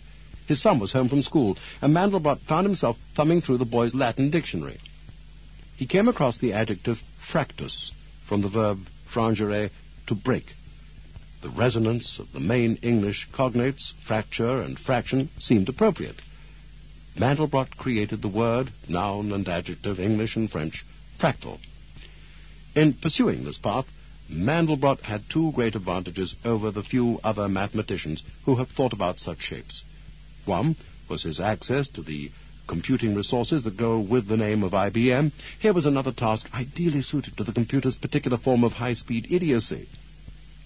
Just as meteorologists needed to perform the same few calculations of millions of neighboring points in the atmosphere, Mandelbrot needed to perform an easy program transformation again and again and again. Ingenuity could conceive of transformations. Computers could draw them, sometimes with unexpected results. The early 20th century mathematicians quickly reached a barrier of hard calculation, like the barrier faced by early photobiologists without microscopes. In looking into a universe of finer and finer detail, the imagination can carry one only so far. Mandelbrot's picture of reality was beginning to come into focus now. His studies of irregular patterns in natural processes and his exploration of infinitely complex shapes had an intellectual intersection, a quality of self-simplicity. Above all, fractal meant self-similar. Self-similarity is symmetry across scale. It implies recursion, pattern inside of a pattern. Mandelbrot's price charts and river charts displayed self-similarity because not only did they produce detail at finer and finer scales, they also produced detail with certain constant measurements. Self-similarity is an easily recognizable quality. Its images are everywhere in the culture, in mirrors, or in the cartoon notion of a fish eating a smaller fish, eating a smaller fish, eating a smaller fish. How big is it? How long does it last? These are the most basic questions a scientist can ask about a thing. They are so basic to the way people conceptualize the world that it is not easy to see that they imply a certain bias. They suggest that size and duration, qualities that depend on scale, are qualities with meaning, qualities that can help describe an object or classify it. When a biologist describes a human being or a physicist describes a quark, how big and how long are indeed appropriate questions. In their gross physical structure, animals are very much tied to a particular scale. Imagine a human being scaled up to twice its size, keeping all proportions the same, and you imagine a structure whose bones will collapse under its weight. Scale is important. The physics of earthquake behavior is mostly independent of scale. A large earthquake is just a scaled-up version of a small earthquake. That distinguishes earthquakes from animals. For example, a 10-inch animal must be structured quite differently from a 1-inch animal. A 100-inch animal needs a different architecture still, if its bones are not to snap under the increased mass. Clouds, on the other hand, are scaling phenomena like earthquakes. Their characteristic irregularity, describable in terms of fractal dimension, changes not at all as they are observed on different scales. That is why air travelers lose all perspective on how far away a cloud is. Without help from cues such as haziness, a cloud 20 feet away can be indistinguishable from 2,000 feet away. Indeed, analysis of satellite pictures has shown an invariant fractal dimension in clouds observed from hundreds of miles away. It's hard to break the habit of thinking of things in terms of how big they are and how long they last. But the claim of fractal geometry is that for some elements of nature, looking for a characteristic scale becomes a distraction. Hurricane. By definition, it is a storm of a certain size, but the definition is imposed by people on nature. In reality, atmospheric scientists are realizing that tumult in the air forms a continuum from the gusty swirling of litter on a city street corner to the vast cyclonic systems visible from space. Categories mislead. The ends of the continuum are of a piece with the middle. It happens that the equations of fluid flow are in many contexts dimensionless, meaning that they apply without regard to scale. Scaled-down airplane wings and ship propellers can be tested in wind tunnels and laboratory basins, and with some limitations, small storms act like large storms. Blood vessels, from aorta to capillaries, form another kind of continuum. They branch and divide and branch again until they become so narrow that blood cells are forced to slide through single file. The nature of their branching is fractal. Their structure resembles one of the monstrous imaginary objects conceived by Mandelbrot's turn-of-the-century mathematicians. As a matter of physiological necessity, blood vessels must perform a bit of dimensional magic. The circulatory system must squeeze a huge surface area into a limited volume. In terms of the body's resources, blood is expensive and space is at a premium. The fractal structure nature has devised works so efficiently that in most tissue no cell is ever more than 3 or 4 cells away from a blood vessel. Yet the vessels and blood take up little space, no more than about 5% of the body. It is, as Mandelbrot put it, the Merchant of Venice syndrome. Not only can't you take a pound of flesh without spilling blood, you can't take a milligram. This exquisite structure, actually 2 intertwining trees of veins and arteries, is far from exceptional. The body is filled with such complexity. In the digestive tract, tissue reveals undulations within undulations. The lungs, too, need to pack the greatest possible surface into the smallest space. An animal's ability to absorb oxygen is roughly proportional to the surface area of its lungs. Typical human lungs pack in a surface bigger than a tennis court. As an added complication, the labyrinth of windpipes must merge efficiently with the arteries and veins. Not immediately, but a decade after Mandelbrot published his physiological speculations, some theoretical biologists began to find fractal organization controlling structures all through the body. The standard exponential description of bronchial branching proved to be quite wrong. A fractal description turned out to fit the data. The urinary collecting system proved fractal. The biliary duct in the liver, the network of special fibers in the heart that carry pulses of electric current to the contracting muscles. Mandelbrot glided matter-of-factly from pulmonary and vascular trees to real botanical trees, trees that need to capture sun and resist wind, with fractal branches and fractal leaves. The theoretical biologists began to speculate that fractal scaling was not just common, but universal in morphogenesis. They argued that understanding how such patterns were encoded and processed had become a major challenge to biology. If one scientist announces that a thing is probably true and another demonstrates it with vigor, which one has done more to advance science? Is the making of a conjecture an act of discovery, or is it just a cold-blooded staking out of a claim? Mathematicians have always faced such issues, but the debate became more intense as computers began to play their new role. Those who used computers to conduct experiments became more like laboratory scientists, playing by rules that allowed discovery without the usual theorem proof of the standard mathematics paper. Mandelbrot's book was wide-ranging and stuffed with the minutiae of mathematical history. Wherever chaos led, Mandelbrot had some basis to claim that he'd been there first. Little did it matter that most readers found his references obscure or even useless. They had to acknowledge his extraordinary intuition for the direction of advances in fields that he had never actually studied, from seismology to physiology. It was something uncanny and sometimes irritating.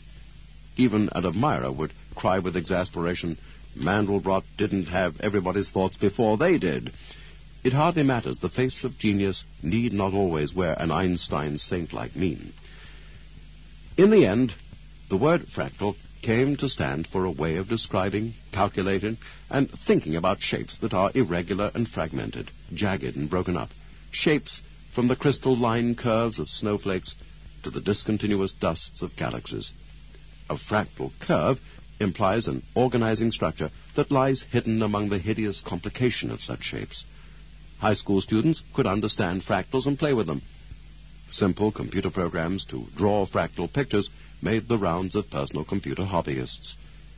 Mandelbrot found his most enthusiastic acceptance among applied scientists working with oil or rock or metals, particularly in corporate research centers.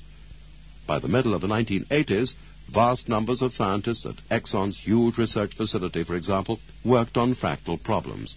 At General Electric, fractals became an organizing principle in the study of polymers, and also, though his work was conducted secretly, in problems of nuclear reactor safety.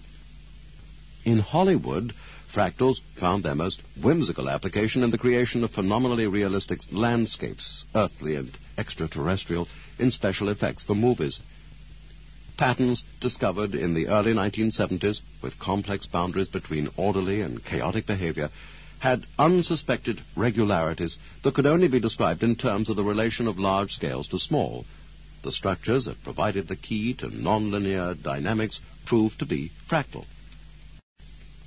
And on the most immediate, practical level, fractal geometry also provided a set of tools that were taken up by physicists, chemists, seismologists, metallurgists, probability theorists, and physiologists. These researchers were convinced, and they tried to convince others, that Mandelbrot's new geometry was nature's own.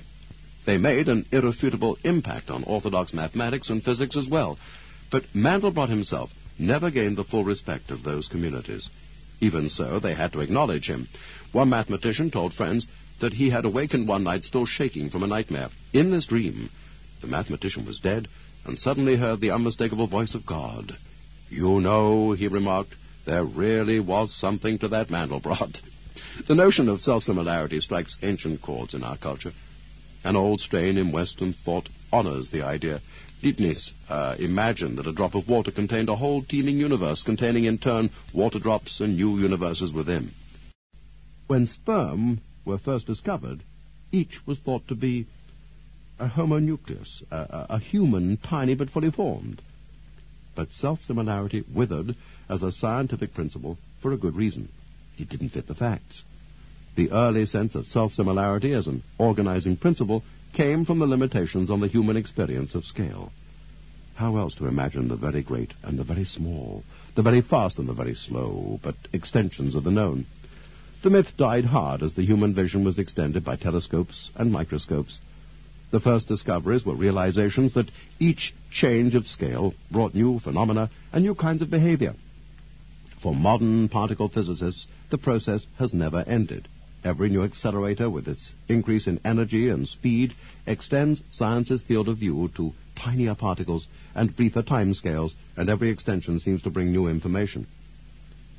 At first blush, the idea of consistency on new scales seems to provide less information. In part, that is because a parallel trend in science has been toward reductionism. Scientists break things apart and look at them one at a time.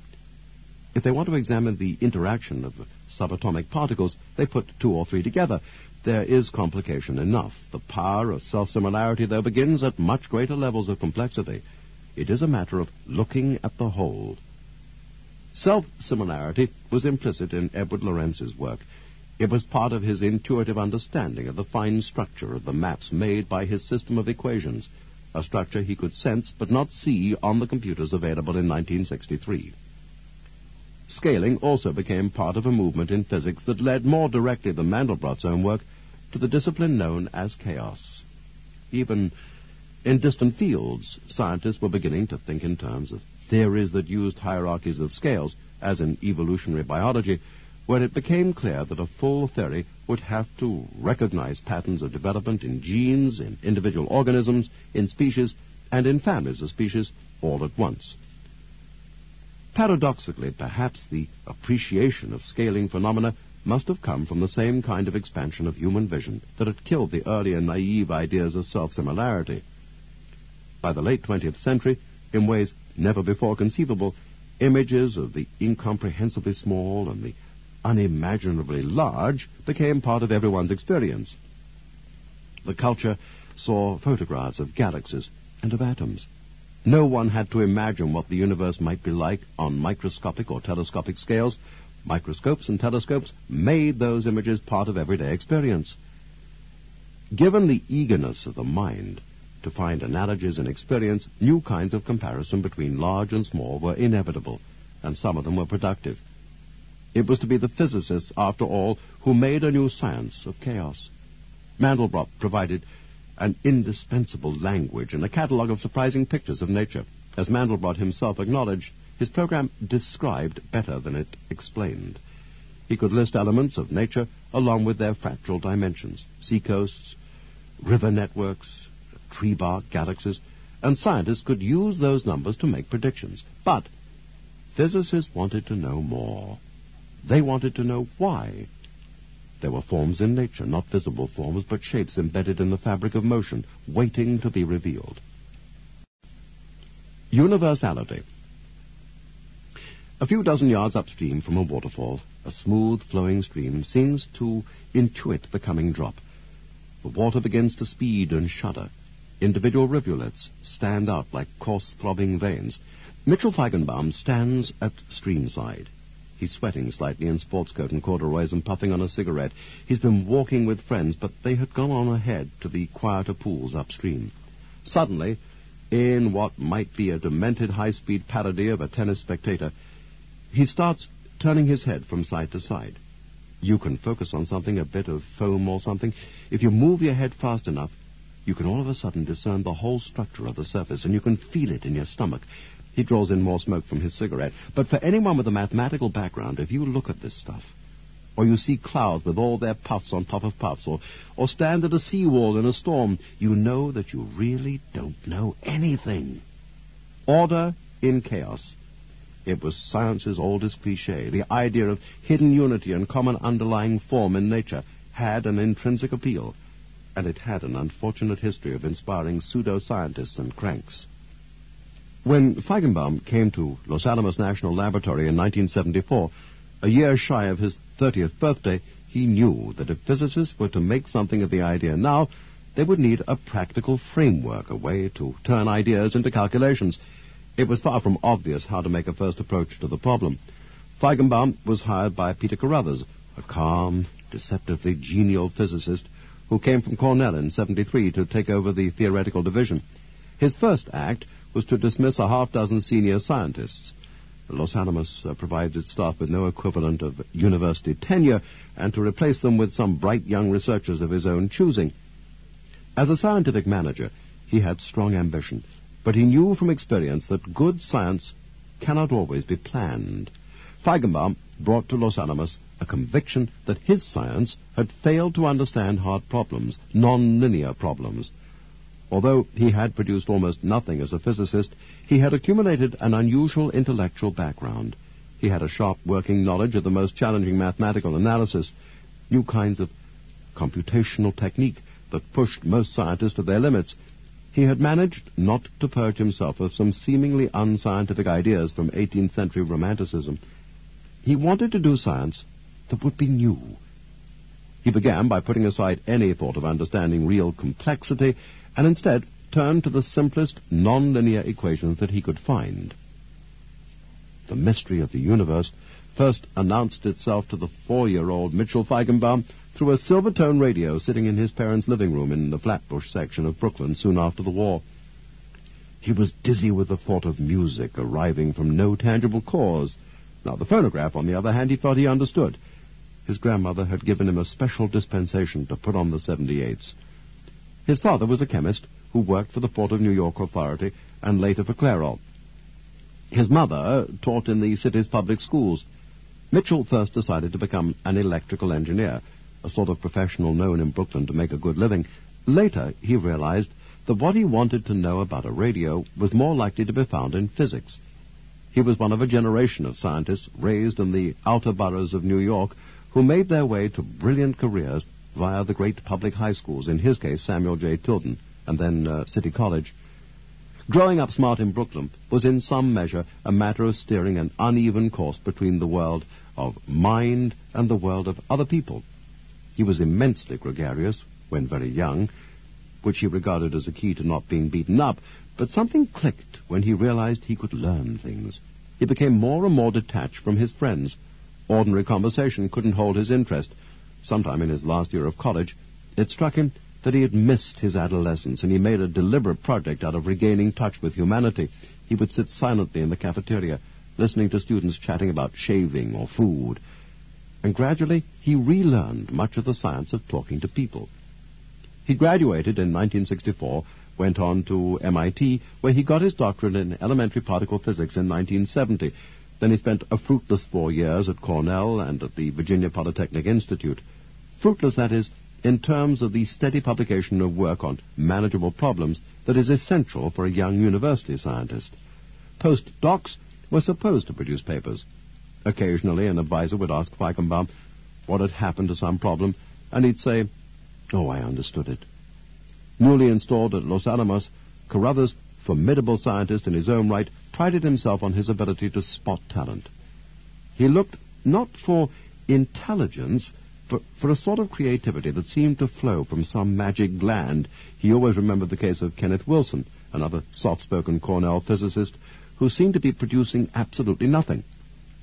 Anyone who talked to Wilson for long realized that he had a deep capacity for seeing into physics. So the question of Wilson's tenure became a subject of serious debate. The physicists willing to gamble on his unproven potential prevailed, and it was as if a dam burst. Not one, but a flood of papers came forth from Wilson's desk drawers, including work that won him the Nobel Prize in 1982. Wilson's great contribution to physics, along with work by two other physicists, Leo Kadanoff and Michael Fisher, was an important ancestor of chaos theory. These men, working independently, were all thinking in different ways about what happened in phase transitions. They were studying the behavior of matter near the point where it changes from one state to another, from liquid to gas, or from unmagnetized to magnetized. As singular boundaries between two realms of existence, phase transitions tend to be highly non-linear in their mathematics. The smooth and predictable behavior of matter in any one phase tends to be little help in understanding the transitions. A pot of water on the stove heats up in regular way until it reaches the boiling point. But then the change in temperature pauses while something quite interesting happens at the molecular interface between liquid and gas. As Kadanoff viewed the problem in the 1960s, phase transitions pose an intellectual puzzle. Think of a block of metal being magnetized. As it goes into an ordered state, it must make a decision. The magnet can be oriented one way or the other. It is free to choose, but each tiny piece of the metal must make the same choice. How? Somehow, in the process of choosing, the atoms of the metal must communicate information to one another. Kadanoff's insight was that the communication can be most simply described in terms of scaling. In effect, he imagined dividing the metal into boxes. Each box communicates with its immediate neighbors. The way to describe that communication is the same as the way to describe the communication of any atom with its neighbors. Hence, the usefulness of scaling. The best way to think of the metal is in terms of a fractal-like model with boxes of all different sizes. Much mathematical analysis and much experience with real systems was needed to establish the power of the scaling idea. Kadanoff felt that he had taken an unwieldy business and created a world of extreme beauty and self-containedness. Part of the beauty lay in its universality. Kadanoff's idea gave a backbone to the most striking fact about critical phenomena, namely that these seemingly unrelated transitions, the boiling of liquids, the magnetizing of metals, all follow the same rules. As a graduate student at MIT, Feigenbaum had an experience that stayed with him for many years. He was walking with friends around the Lincoln Reservoir in Boston.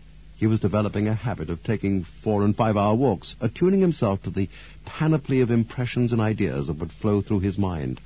On this day, he became detached from the group and walked alone. He passed some picnickers, and as he moved away, he glanced back every so often, hearing the sounds of their voices, watching the motions of hands gesticulating or reaching for food. Suddenly, he felt that the tableau had crossed some threshold into incomprehensibility. The figures were too small to be made out. The action seemed disconnected, arbitrary, random. What faint sound reached him had lost meaning. The ceaseless motion and incomprehensible bustle of life.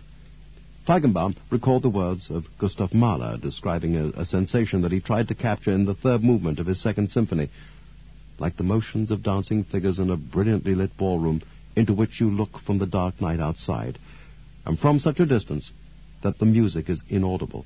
Life may appear senseless to you. Feigenbaum was listening to Mahler, reading Goethe, immersing himself in their high romantic attitudes. Inevitably, it was Goethe's Faust he most reveled in, soaking up its combination of the most passionate ideas about the world with the most intellectual. Without some romantic inclinations, he surely would have dismissed a sensation like his confusion at the reservoir. After all, why shouldn't phenomena lose meaning as they are seen from greater distances? Physical laws provide a trivial explanation for their shrinking. On second thought, the connection between shrinking and loss of meaning was not so obvious. Why should it be that as things become small, they also become incomprehensible? He tried, quite seriously, to analyze this experience in terms of the tools of theoretical physics, wondering what he could say about the brain's machinery of perception. You see some human transactions, and you make deductions about them. Given the vast amount of information available to your senses, how does your decoding apparatus sort it out? Clearly, or almost clearly, the brain does not own any direct copies of stuff in the world. There is no library of forms and ideas against which to compare the images of perception. Information is stored in a plastic way, allowing fantastic juxtapositions and leaps of imagination. Some chaos exists out there, and the brain seems to have more flexibility than classical physics in finding the order of it. When Feigenbaum began to think about nonlinearity at Los Alamos, he realized that his education had taught him nothing useful.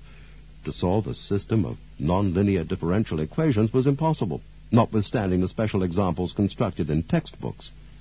He read through texts of nonlinear flows and oscillations and decided that little existed to help a reasonable physicist.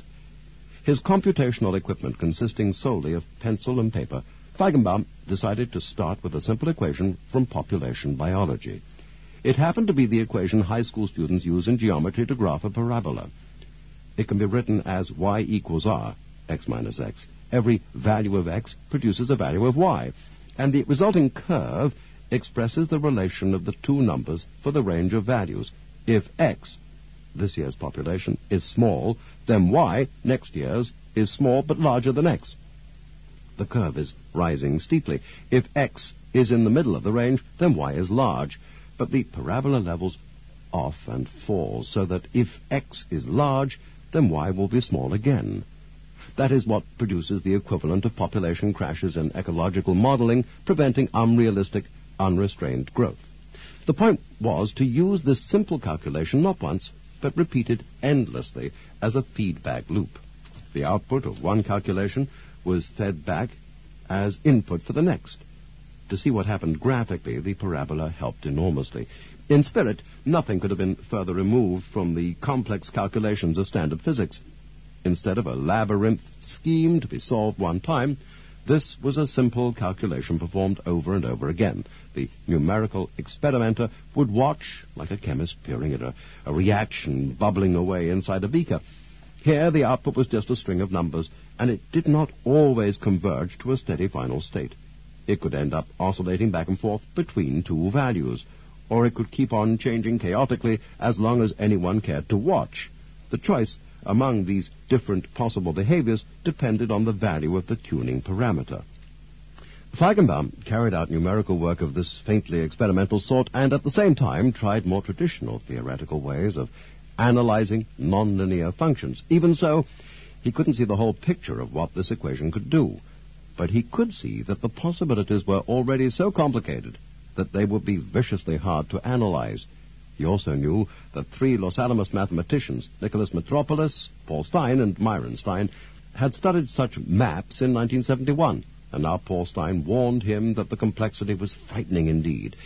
If this simplest of equations already proved intractable, what about the far more complicated equations that a scientist would write down for real systems? Feigenbaum put the whole problem on the shelf. In the brief history of chaos, this one innocent-looking equation provides the most succinct example of how different sorts of scientists looked at one problem in many different ways. To the biologists, it was an equation with a message. Simple systems can do complicated things.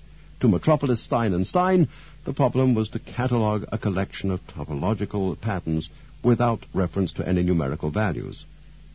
They would begin the feedback process at a particular point and watch the succeeding values bounce from place to place on the parabola. As the values moved to the right or the left, They wrote down sequences of R's and L's. These sequences had some interesting features to a mathematician. They always seemed to repeat in the same special order, but to a physicist, they looked obscure and tedious. No one realized it then, but Lorentz had looked at the same equation in 1964 as a metaphor for a deep question about climate. The question was so deep that almost no one thought to ask it before. Does a climate exist? That is, does the Earth's weather have a long-term average? Most meteorologists, then as now, took the answer for granted. Surely any measurable behavior, no matter how it fluctuates, must have an average. Yet, on reflection, it's far from obvious. As Lorentz pointed out, the average weather for the past 12,000 years has been notably different than the average for the previous 12,000, when most of North America was covered by ice. Was there one climate that changed to another for some physical reason? Or is there an even longer-term climate within which those periods were just fluctuations? Or is it possible that a system like the weather may never converge to an average? Lorentz asked a second question. Suppose you could actually write down the complete set of equations that govern the weather. In other words, suppose you had God's own code. Could you then use the equations to calculate average statistics for temperature or rainfall? If the equations were linear, the answer would be an easy yes. But they're nonlinear. Since God has not made the actual equations available, Lorentz instead examined the quadratic difference equation. Lorentz first examined what happened as the equation was iterated, given some parameter. With low parameters, he saw the equation reaching a stable fixed point. There, certainly, the system produced a climate in the most trivial sense possible. The weather never changed. With higher parameters, he saw the possibility of oscillation between 2 points. And there, too, the system converged to a simple average. But, beyond a certain point, Lorentz saw that chaos ensues. Since he was thinking about climate, he asked not only whether continual feedback would produce periodic behavior, but also what the average output would be, and recognized that the answer was that the average, too, fluctuated unstably. When the parameter value was changed ever so slightly, the average might change dramatically. By analogy, the Earth's climate might never settle reliably into an equilibrium with average long-term behavior. As he continued to explore the changing masks of dynamical systems, Lorentz realized that systems slightly more complicated could produce other kinds of unexpected patterns. Hiding within a particular system could be more than one stable solution. An observer might see one kind of behavior over a very long time, yet a completely different kind of behavior could be just as natural for the system. Such a system is called intransitive. It can stay in one equilibrium or the other, but not both. Only a kick from outside can force it to change states. In a trivial way, a standard pendulum clock is an intransitive system. A steady flow of energy comes in from a wind-up spring or a battery through an escapement mechanism. A steady flow of energy is drained out by friction. The obvious equilibrium state is a regular swinging motion. If a passerby bumps the clock, the pendulum might speed up or slow down from the momentary jolt, but it will quickly return to its equilibrium as well, a second valid solution to its equations of motion, and that is the state in which the pendulum is hanging straight down and not moving. A less trivial intransitive system, perhaps with several distinct regions of utterly different behavior, could be climate itself.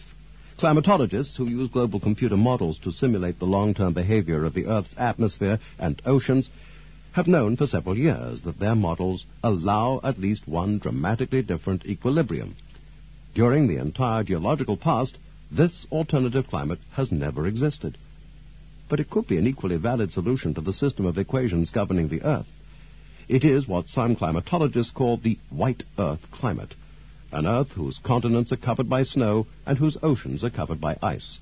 A glaciated Earth would reflect 70% of the incoming solar radiation and so would stay extremely cold. The lowest layer of the atmosphere, the troposphere, would be much thinner. The storms that would blow across the frozen surface would be much smaller than the storms we know. In general, the climate would be less hospitable to life as we know it. Computer models have such a strong tendency to fall into the white Earth equilibrium that climatologists find themselves wondering why it has never come about. it may simply be a matter of chance. To push the Earth's climate into the glaciated state would require a huge kick from some external source. But Lorentz described yet another plausible kind of behavior called almost intransitivity. An almost intransitive system displays one sort of average behavior, still fluctuating within certain bounds. Then, for no reason whatsoever, it shifts into a different sort of behavior, still fluctuating, but producing a different average. The people who design computer models are aware of Lorentz's discovery, but they try at all costs to avoid almost intransitivity. It's too unpredictable. Their natural bias is to make models with a strong tendency to return to the equilibrium we measure every day on the real planet. Then, to explain large changes in climate, they look for external causes, changes in the Earth's orbit around the Sun, for example. Yet it takes no great imagination for a climatologist to see that almost intransitivity might well explain why the Earth's climate has drifted in and out of long ice ages at mysterious, irregular intervals. If so, no physical cause need be found for the timing. The ice ages may simply be a byproduct of chaos. The modern scientist nurses a certain nostalgia for the HP 65 handheld calculator. In the few years of its supremacy, this machine changed many scientists' working habits forever. For Feigenbaum, it was the bridge between pencil and paper and a style of working with computers that had not yet been conceived. He knew nothing of Lorentz, but in the summer of 1975, at a gathering in Aspen, Colorado, he heard Steve Smale talk about some of the mathematical qualities of the same quadratic difference equation. Smale seemed to think that there was some interesting open question about the exact point at which the mapping changes from periodic to chaotic. As always, Smale had a sharp instinct for questions worth exploring. Feigenbaum decided to look into it once more. With his calculator, he began to use a combination of analytic algebra and numerical exploration to piece together an understanding of the quadratic map, concentrating on the boundary region between order and chaos. Metaphorically, but only metaphorically, he knew that his region was like the mysterious boundary between smooth flow and turbulence in a fluid. En route to chaos in this region was a cascade of period doublings, the splitting of 2 cycles into 4 cycles into 8 cycles, and so on. These splittings made a fascinating pattern. They were the points at which a slight change in fecundity, for example, might lead a population of gypsy moths to change from a 4-year cycle to an 8-year cycle. Feigenbaum decided to begin by calculating the exact parameter values that produced the splittings. In the end, it was the slowness of the calculator that led him to a discovery that August. It took ages, minutes in fact, to calculate the exact parameter value of each period doubling. The higher up the chain he went, the longer it took. With a fast computer and with a printout, Feigenbaum might have observed no pattern. But he had to write the number down by hand, and then he had to think about them while he was waiting, and then, to save time, he had to guess where the next answer would be. Yet, all in an instant, he saw that he did not have to guess. There was an unexpected regularity hidden in the system. The numbers were converging toward the horizon in a perspective drawing. If you know how big to make any 2 telephone poles, you know all the rest. The ratio of the second to the first will also be the ratio of the third to the second, and so on. The period doublings were not just coming faster and faster, but they were coming faster and faster at a constant rate. Why should this be so? Ordinarily, the presence of geometric convergence suggests that something somewhere is repeating itself on different scales. But if there was a scaling pattern inside this equation, no one had ever seen it. Feigenbaum calculated the ratio of convergence to the finest precision possible on his machine, 3 decimal places, and came up with a number, 4.669. Did this particular ratio mean anything? Feigenbaum did what anyone would do who cared about numbers. He spent the rest of the day trying to fit the number to all the standard constants, pi and so forth. It was a variant of none. Feigenbaum knew what he had, because geometric convergence meant that something in this equation was scaling, and he knew that scaling was important. All of renormalization theory depended on it. In an apparently unruly system, scaling meant that some quality was being preserved while everything else changed. Some regularity lay beneath the turbulent surface of the equation, but where? It was hard to see what to do next. Summer turns rapidly to autumn in the rarefied Los Alamos air, and October had nearly ended when Feigenbaum was struck by an odd thought. He knew that Metropolis, Stein and Stein had looked at other equations as well, and had found that certain patterns carried over from one sort of function to another. The same combinations of R's and L's appeared, and they appeared in the same order. One function had involved the sign of a number, a twist that made Feigenbaum's carefully worked-out approach to the parabola equation irrelevant. He would have to start over. Calculating a trigonometry function made the process that much slower, and Feigenbaum wondered whether, as with the simpler version of the equation, he would be able to use a shortcut. Sure enough, scanning the numbers, he realized that they were again converging geometrically. It was simply a matter of calculating the convergence rate of this new equation. Again, his precision was limited, but he got a result to 3 decimal places, 4.669. It was the same number. Incredibly, this trigonometric function was not just displaying a consistent geometric regularity, it was displaying a regularity that was numerically identical to that of a much simpler function. No mathematical or physical theory existed to explain why two equations, so different in form and meaning, should lead to the same result. Feigenbaum called Paul Stein. Stein was not prepared to believe the coincidence on such scanty evidence. The precision was low after all. Nevertheless, Feigenbaum also called his parents in New Jersey to tell them that he'd stumbled across something profound. He told his mother it was going to make him famous. Then he started trying other functions, anything he could think of that went through a sequence of bifurcations on the way to disorder. Every one produced the same number. Feigenbaum had played with numbers all his life. When he was a teenager, he knew how to calculate logarithms and sines that most people would look up in tables. But he had never learned to use any computer bigger than his hand calculator, and in this he was typical of physicists and mathematicians who tended to disdain the mechanistic thinking that computer work implied. Now, though, it was time. He asked a colleague to teach him Fortran, and by the end of the day, for a variety of functions, he'd calculated his constant to 5 decimal places, 4.66920. That night, he read about double precision in the manual, and the next day he got as far as 4.669201690, enough precision to convince Stein. Feigenbaum wasn't quite sure that he convinced himself, though. He'd set out to look for regularity. That was what understanding mathematics meant. But he had also set out knowing that particular kinds of equations, just like particular physical systems, behave in special characteristic ways.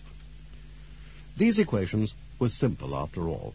Feigenbaum understood the quadratic equation, he understood the sine equation, the mathematics was trivial. Yet something in the heart of these very different equations, repeating over and over again, created a single number. He'd stumbled upon something, perhaps just a curiosity, perhaps a new law of nature. Imagine that a prehistoric zoologist decides that some things are heavier than other things. They have some abstract quality he calls weight. And he wants to investigate this idea scientifically. He's never actually measured weight, but he thinks he has some understanding of the idea. He looks at big snakes and little snakes, big bears and little bears, and he guesses that the weight of these animals might have some relationship to their size. He builds a scale and starts weighing snakes.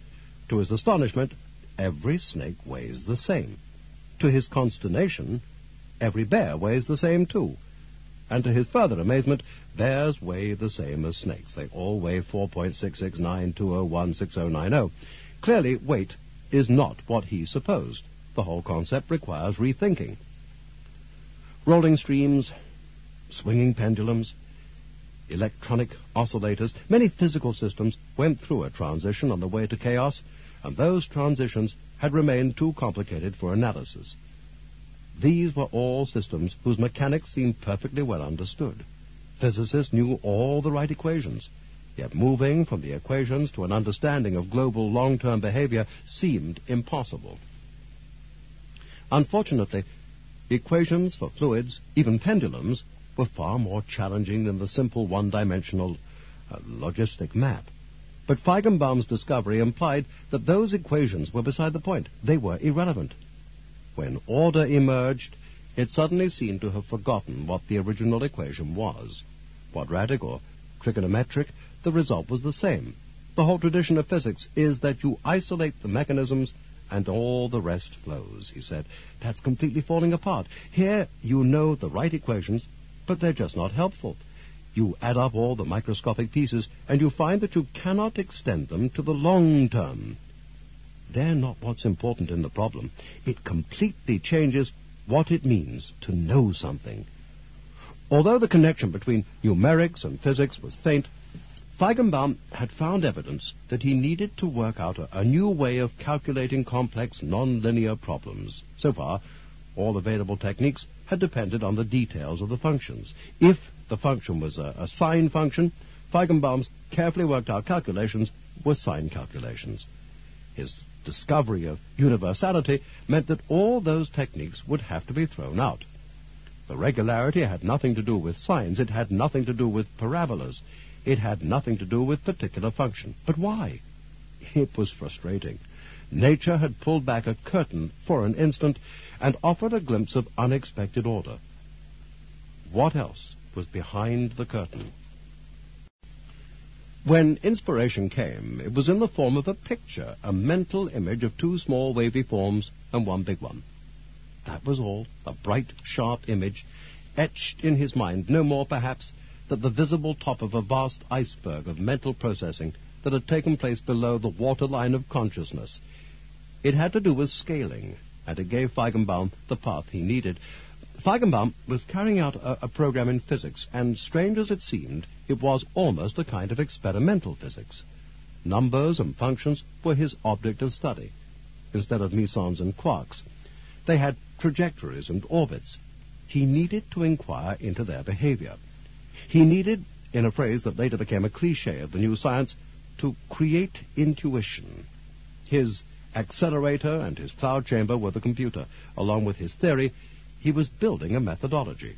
Ordinarily, a computer user would construct a problem, feed it in, and wait for the machine to calculate its solution. One problem, one solution. Feigenbaum and the chaos researchers who followed needed more. They needed to do what Lorentz had done, to create miniature universes and observe their evolution. Feigenbaum quickly discovered how ill-suited the computer facilities of Los Alamos were for the style of computing he wanted to develop. Despite enormous resources far greater than at most universities, Los Alamos had few terminals capable of displaying graphs and pictures, and those few were in the weapons division. Feigenbaum wanted to take numbers and plot them as points on a map. He had to resort to the most primitive method conceivable. Long rolls of printout paper with lines made by printing rows of spaces followed by an asterisk or a plus sign. The official policy at Los Alamos held that one big computer was worth far more than many little computers, a policy that went with the one problem, one solution tradition. Little computers were discouraged. Furthermore, any division's purchase of a computer would have to meet stringent government guidelines and a formal review. Only later, with the budgetary complicity of the theoretical division, did Feigenbaum become the recipient of a $20,000 desktop calculator. Then he could change his equations and pictures on the run, tweaking them and tuning them, playing the computer like a musical instrument. For now, the only terminals capable of serious graphics were in high-security areas behind the fence in local parlance. Feigenbaum had to use a terminal hooked up by telephone lines to a central computer. The reality of working in such an arrangement made it hard to appreciate the raw power of the computer at the other end of the line. Even the simplest tasks took minutes. To edit a line of program meant pressing return and waiting while the terminal hummed incessantly, and the central computer played its electronic round-robin with other users across the laboratory. While he was computing, he was thinking.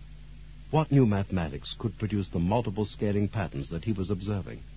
Something about these functions must be recursive. He realized, self-referential, the behavior of one guided by the behavior of another hidden inside it.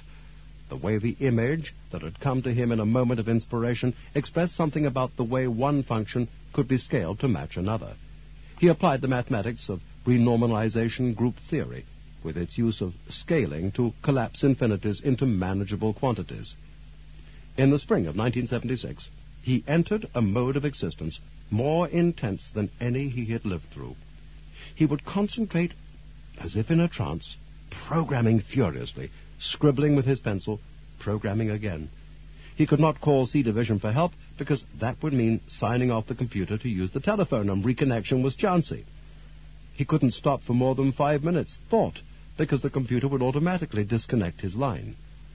Every so often the computer would go down anyway, leaving him shaking with adrenaline. He worked for 2 months without pause. His functional day was 22 hours. He would try to go to sleep in a kind of buzz and awaken 2 hours later with his thoughts exactly where he'd left them. His diet was strictly coffee. Even when healthy and a peace Feigenbaum subsisted exclusively on the reddest possible meat, coffee, and red wine. His friends speculated that he must be getting his vitamins from cigarettes. In the end, a doctor called it off. He prescribed a modest regimen of Valium and an enforced vacation. But by then, Feigenbaum had created a universal theory. Universality made the difference between beautiful and useful. Mathematicians, beyond a certain point, care little whether they are providing a technique for calculation. Physicists, beyond a certain point, need numbers. Universality offered the hope that by solving an easy problem, physicists could solve much harder problems. The answers will be the same.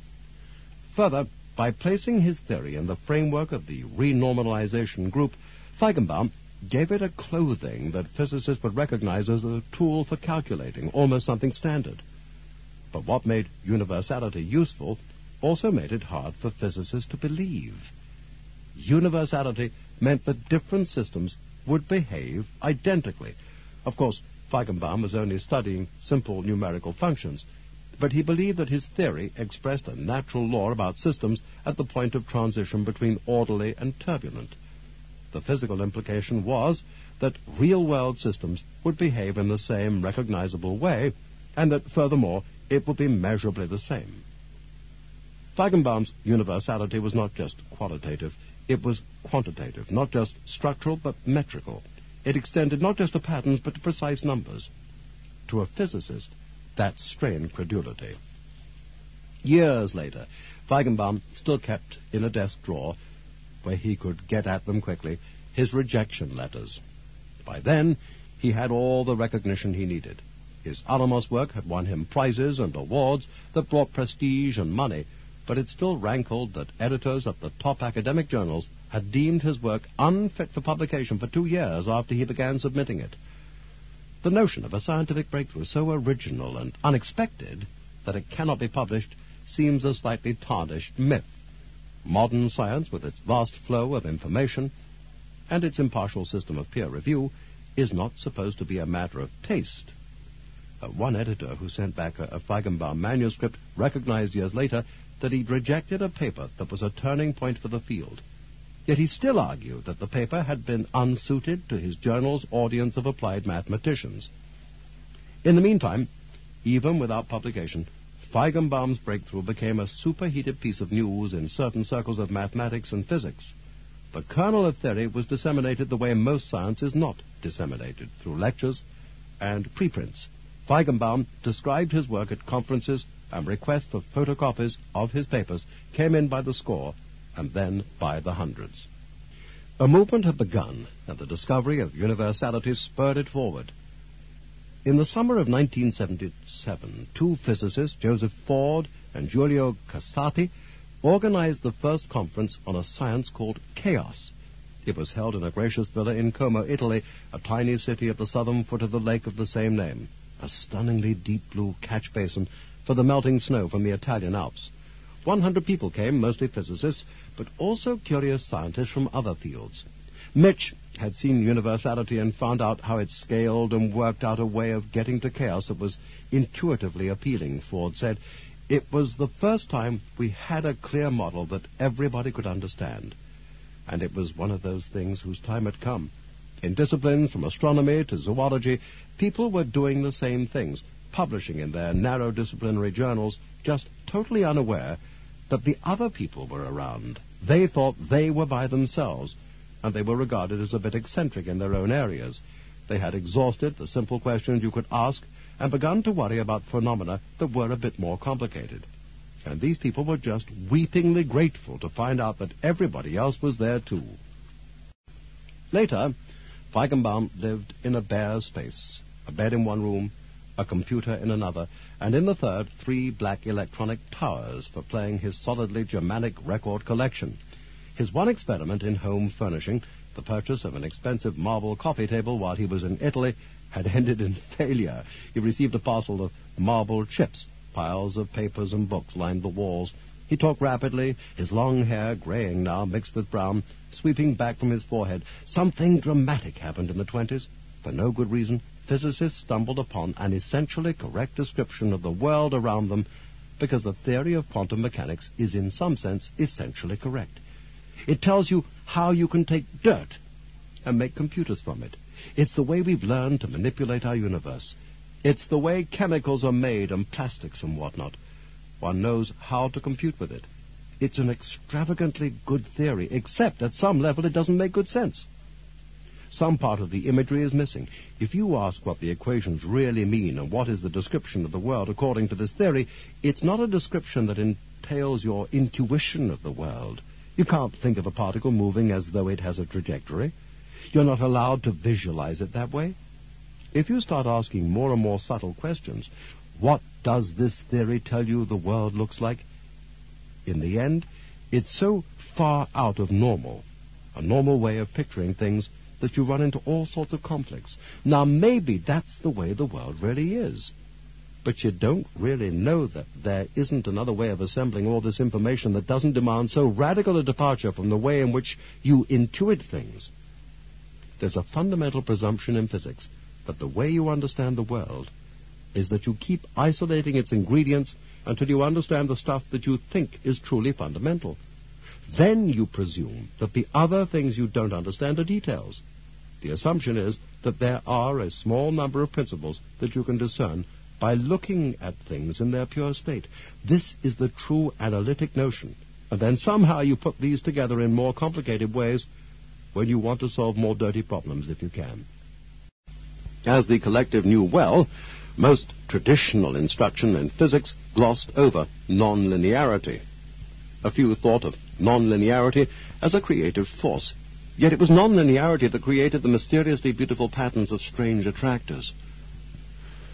Nonlinear was a word that you only encountered in the back of the book, Farmer says. A physics student would take a math course, and the last chapter will be on nonlinear equations. You would usually skip that.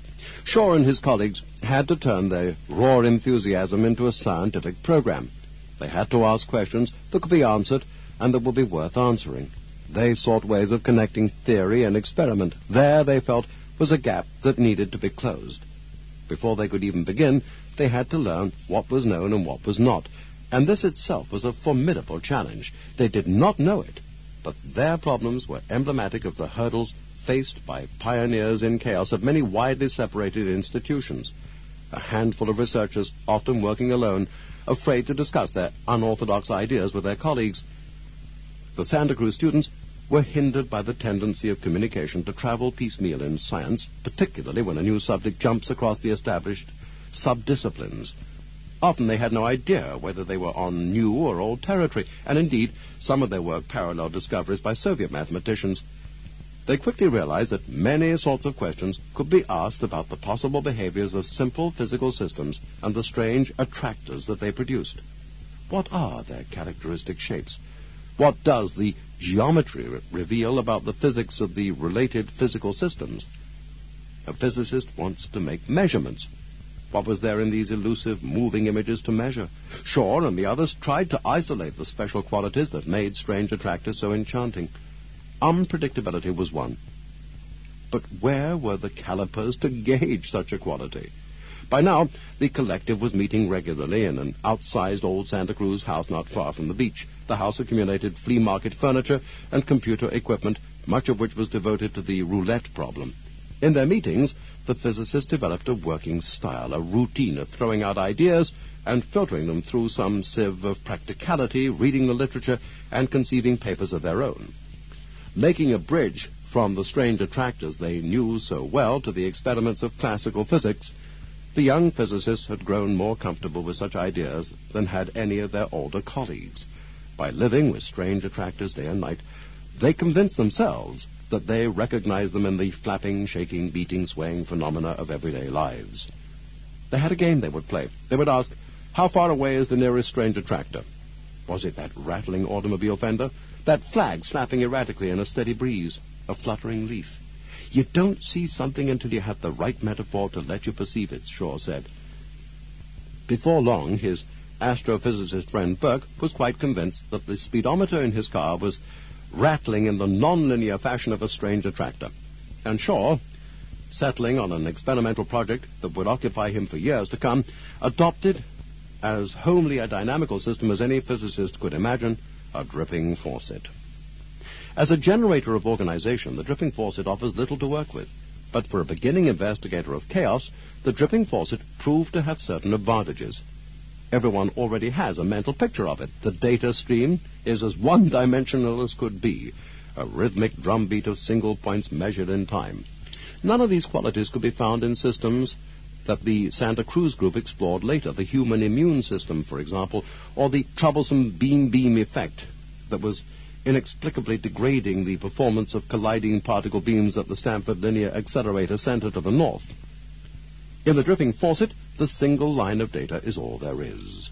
And it isn't even a continuously varying velocity or temperature, just a list of drip times. The drips can be regular, or, as anyone can discover by adjusting a kitchen faucet, they can turn irregular and seemingly unpredictable.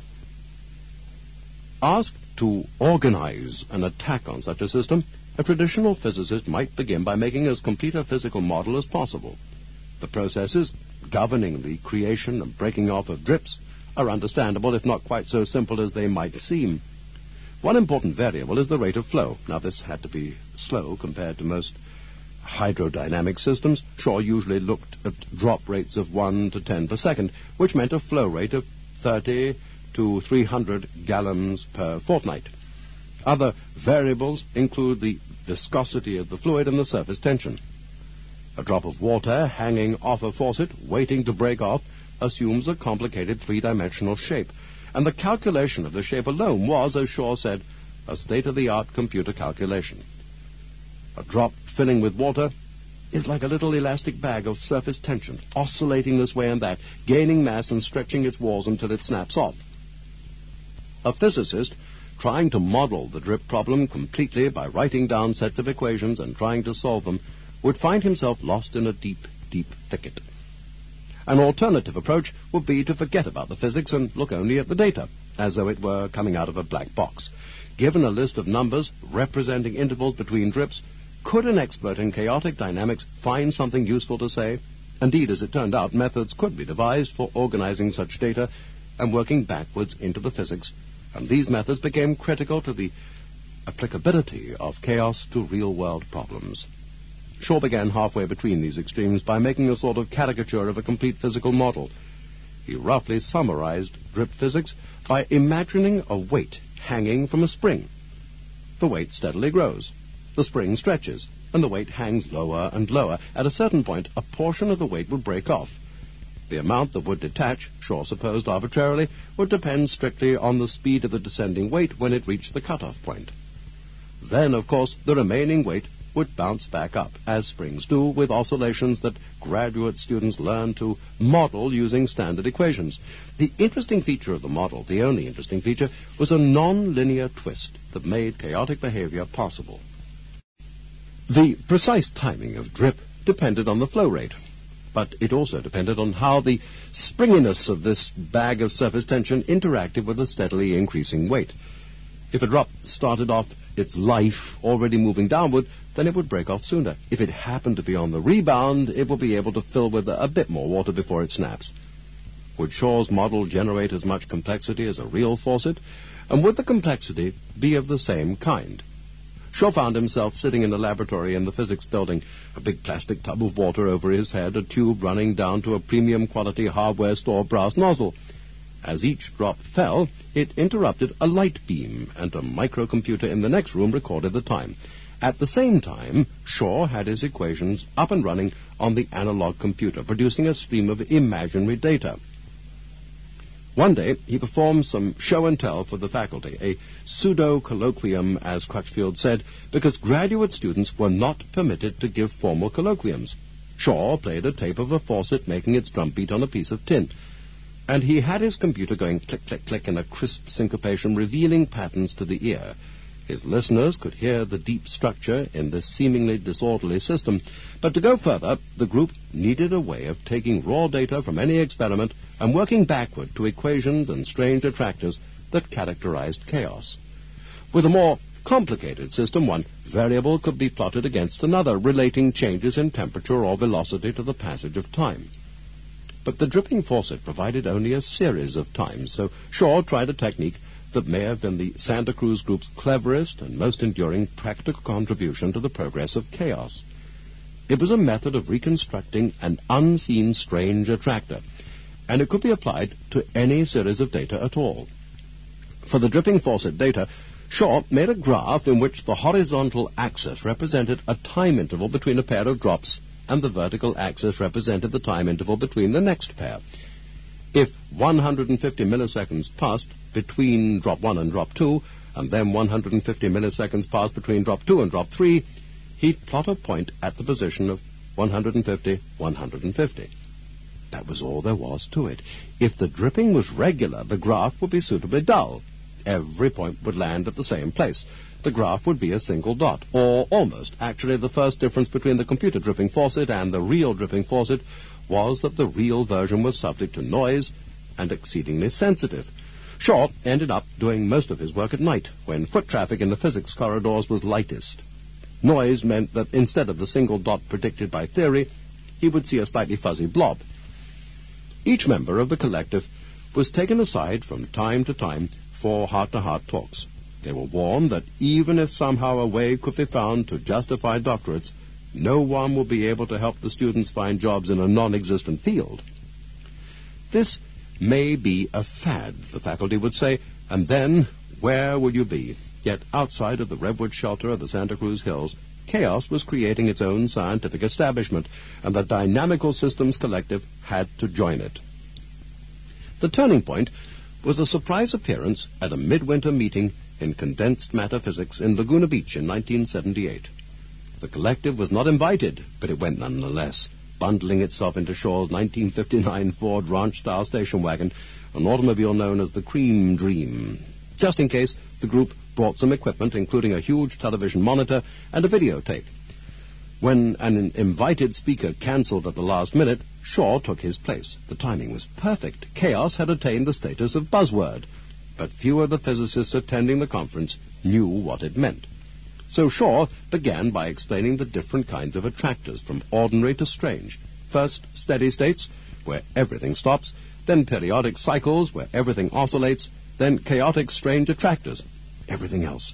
He demonstrated with his computer graphics on videotape. Audio-visual aids gave us an edge, he said. We could hypnotize them with flashing lights. He illuminated the Lorentz attractor and the dripping faucet. As the flow rate was increased, the system would go through a sudden change in character, a bifurcation. Now, drops would fall in pairs. One interval might be 150 milliseconds, and the next might be 80, so the graph would show two fuzzy blobs, one centered at 150 to 180, and the other at 80 to 150. The real test came when the pattern became chaotic. If it were truly random, points would be scattered all over the graph. But if strange attractors were hidden in the data, it might reveal itself as a coalescence of fuzziness into distinguishable structures.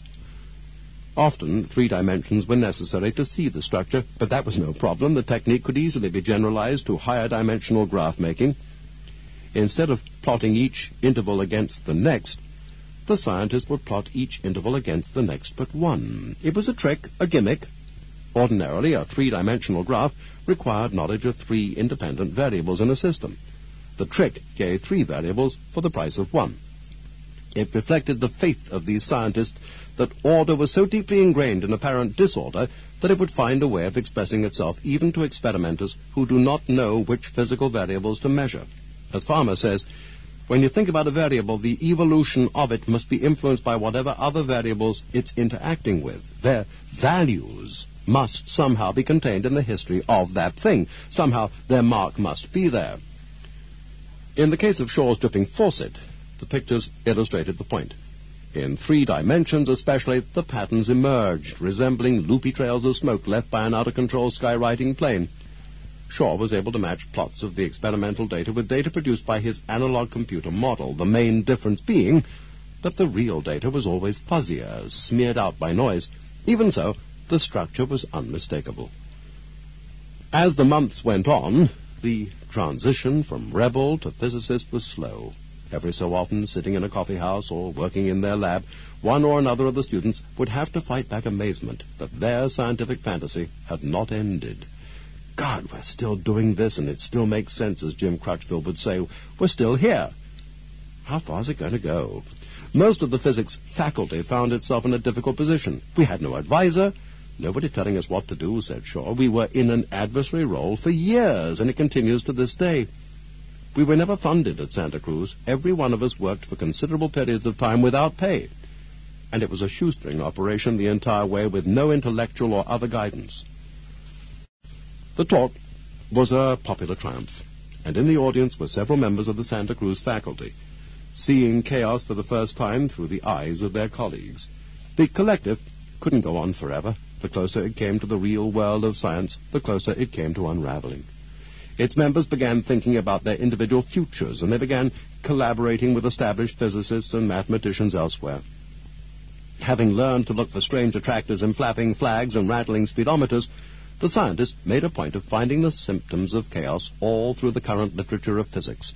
Peculiarities that had been dismissed as noise, surprising fluctuations, regularity mixing with irregularity, now began to be explained in the terms of the new science. By the time the collective departed, some in the Santa Cruz faculty had turned to chaos too. They were joining a movement. Chemists, ecologists, economists, climatologists all now find themselves trying to reconstruct strange attractors from crude data, just as Shaw had in his dripping faucet studies. Experts on finance use the techniques developed by the Santa Cruz group to sift through decades of daily stock market data, for example, seeking patterns they believe must be there. Many physiologists now believe that chaos provides a way of predicting and perhaps treating erratic rhythms in the processes that govern life, from breathing to heartbeats to brain function. It was in 1980 when Shaw finished his dissertation, 1981 for Farmer, 1982 for Packard. Crutchfield's appeared in 1983, typographical hodgepodge, interweaving typed pages with no less than 11 papers already published in the journals of physics and mathematics. Now he was studying video feedback loops. Farmer worked on fat fractals and modeled the dynamics of the human immune system. Packard explored spatial chaos and the formation of snowflakes. Only Shaw seemed reluctant to join the mainstream. Several times he came close to quitting science altogether. As his friend said, he was oscillating. 2 decades ago, Edward Lorenz was thinking about the atmosphere. Benoit Mandelbrot was an unknown IBM mathematician. Mitchell Feigenbaum, an undergraduate at the City College of New York. Doyne Farmer, a boy growing up in New Mexico. Most practicing scientists shared a set of beliefs about complexity. They held these beliefs so closely that they didn't need to put them into words. Only later did it become possible to say what these beliefs were and to bring them out for examination. Simple systems behave in simple ways. A mechanical contraption like a pendulum, a small electrical circuit, an idealized population of fish in a pond, as long as these systems could be reduced to a few perfectly understood, perfectly deterministic laws, their long-term behavior would be stable and predictable. Complex behavior implies complex cause. A mechanical device, an electrical circuit, a wildlife population, a fluid flow, a biological organ, a particle beam, an atmospheric storm, a national economy, a system that was visibly unstable, unpredictable, or out of control must either be governed by a multitude of independent components or subject to random external influences. Different systems behave differently. A neurobiologist who spent a career studying the chemistry of the human neuron without learning anything about memory or perception, an aircraft designer who used wind tunnels to solve aerodynamic problems without understanding the mathematics of turbulence, an economist who analyzed the psychology of purchasing decisions without gaining an ability to forecast large-scale trends, scientists like these, knowing that the components of their disciplines were different, took it for granted that the complex systems made up of billions of these components must also be different. Now, all that has changed. In the intervening 20 years, physicists, mathematicians, biologists, and astronomers have created an alternative set of ideas. Simple systems give rise to complex behavior. Complex systems give rise to simple behavior. And most important, the laws of complexity hold universally, caring not at all for the details of a system's constituent atoms. For the mass of practicing scientists, particle physicists or neurologists or even mathematicians, the change did not matter immediately. They continued to work on research problems within their disciplines. But they were aware of something called chaos. They knew that some complex phenomena had been explained, and they knew that other phenomena suddenly seemed to need new explanations. A scientist studying chemical reactions in a laboratory or tracking insect populations in a 3-year field experiment or modeling ocean temperature variations couldn't respond in the traditional way to the presence of unexpected fluctuations or oscillations. That is, by ignoring them. For some, that meant trouble. On the other hand, pragmatically, they knew that money was available from the federal government and from corporate research facilities for this faintly mathematical kind of science. More and more of them realized that chaos offered a fresh way to proceed with old data, forgotten in desk drawers because they had proved too erratic. More and more felt the compartmentalization of science as an impediment to their work. More and more felt the futility of studying parts in isolation from the whole. For them, chaos was the end of the reductionist program in science. Uncomprehension, resistance, anger, acceptance. Those who had promoted chaos longest saw all of these. Joseph Ford of the Georgia Institute of Technology remembered lecturing to a thermodynamics group in the 1970s and mentioning that there was a chaotic behavior in the Duffing equation, a well-known textbook model for a simple oscillator subject to friction. To Ford, the presence of chaos in the Duffing equation was a curious fact, just one of those things he knew to be true, although several years passed before it was published in Physical Review letters. But he might as well have told a gathering of paleontologists that dinosaurs had feathers. They knew better. When I said that, Jesus Christ, the audience began to bounce up and down. It was, my daddy played with the Duffing equation, or my granddaddy played with the Duffing equation, and nobody's seen anything like what you're talking about. You would really run across resistance to the notion that nature is complicated. What I didn't understand was the hostility. Comfortable in his Atlanta office, the winter sun setting outside, Ford sipped soda from oversized mugs with the word chaos painted in bright colors. His younger colleague, Ronald Fox, talked about his own conversion, soon after buying an Apple II computer for his son, at a time when no self-respecting physicist would buy such a thing for his work. Fox heard that Mitchell Feigenbaum had discovered universal laws guiding the behavior of feedback function, and he decided to write a short program that would let him see the behavior of the Apple display. He saw it all painted across the screen, pitchfork bifurcations, stable lines breaking in 2, then 4, then 8, the appearance of chaos itself, and within the chaos, the astonishing geometric regularity. In a couple of days you could redo all of Feigenbaum, Fox said. Self-teaching by computing persuaded him and others who might have doubted a written argument. Some scientists played with such programs for a while and then stopped. Others could not help but be changed. Fox was one of those who'd remained conscious of the limits of standard linear science. He knew he had habitually set the hard, non-linear programs and problems aside. In practice, a physicist would always end up saying, "This is a problem that's going to take me to the handbook of special functions, which is the last place I want to go, and I'm sure as hell not going to get on a machine and do it. I'm too sophisticated for that." The general picture of non-linearity got a lot of people's attention. Slowly at first, but increasingly, Fox said, everybody Everybody that looked at it, it bore fruit for. You now look at any problem you looked at before, no matter what science you're in. There was a place where you could quit looking at it because it became non-linear. Now you know how to look at it, and you go back. Ford said, if an area begins to grow, it has to be because some clump of people feel that there's something it offers them. That if they modify their research, the rewards could be very big. To me, chaos is like a dream. It offers the possibility that if you come over and play the game, you can strike the mother lode. The journal Nature carried a running debate about whether the Earth's climate followed a strange attractor. Economists looked for recognizable strange attractors in stock market trends, but so far had not found them. Dynamicists hoped to use the tools of chaos to explain fully developed turbulence. Albert Lipshaver of the University of Chicago was turning his elegant experimental style to the service of turbulence, creating a liquid helium box thousands of times larger than his tiny cell of 1977.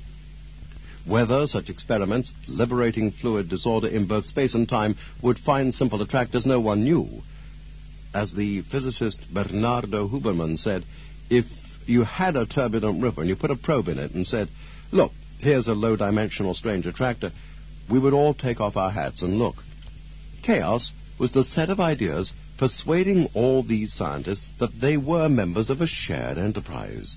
Physicist or biologist or mathematician, they believed that simple, deterministic systems could breed complexity, that systems too complex for traditional mathematics could yet obey simple laws, and that whatever their particular field, their task was to understand complexity itself. Let us look again at the laws of thermodynamics, wrote James Lovelock, author of the Gaia hypothesis. It is true that at first sight they read like the notice at the gate of Dante's hell, but the second law is one piece of technical bad news from science that has established itself firmly in the non-scientific culture. Everything tends toward disorder.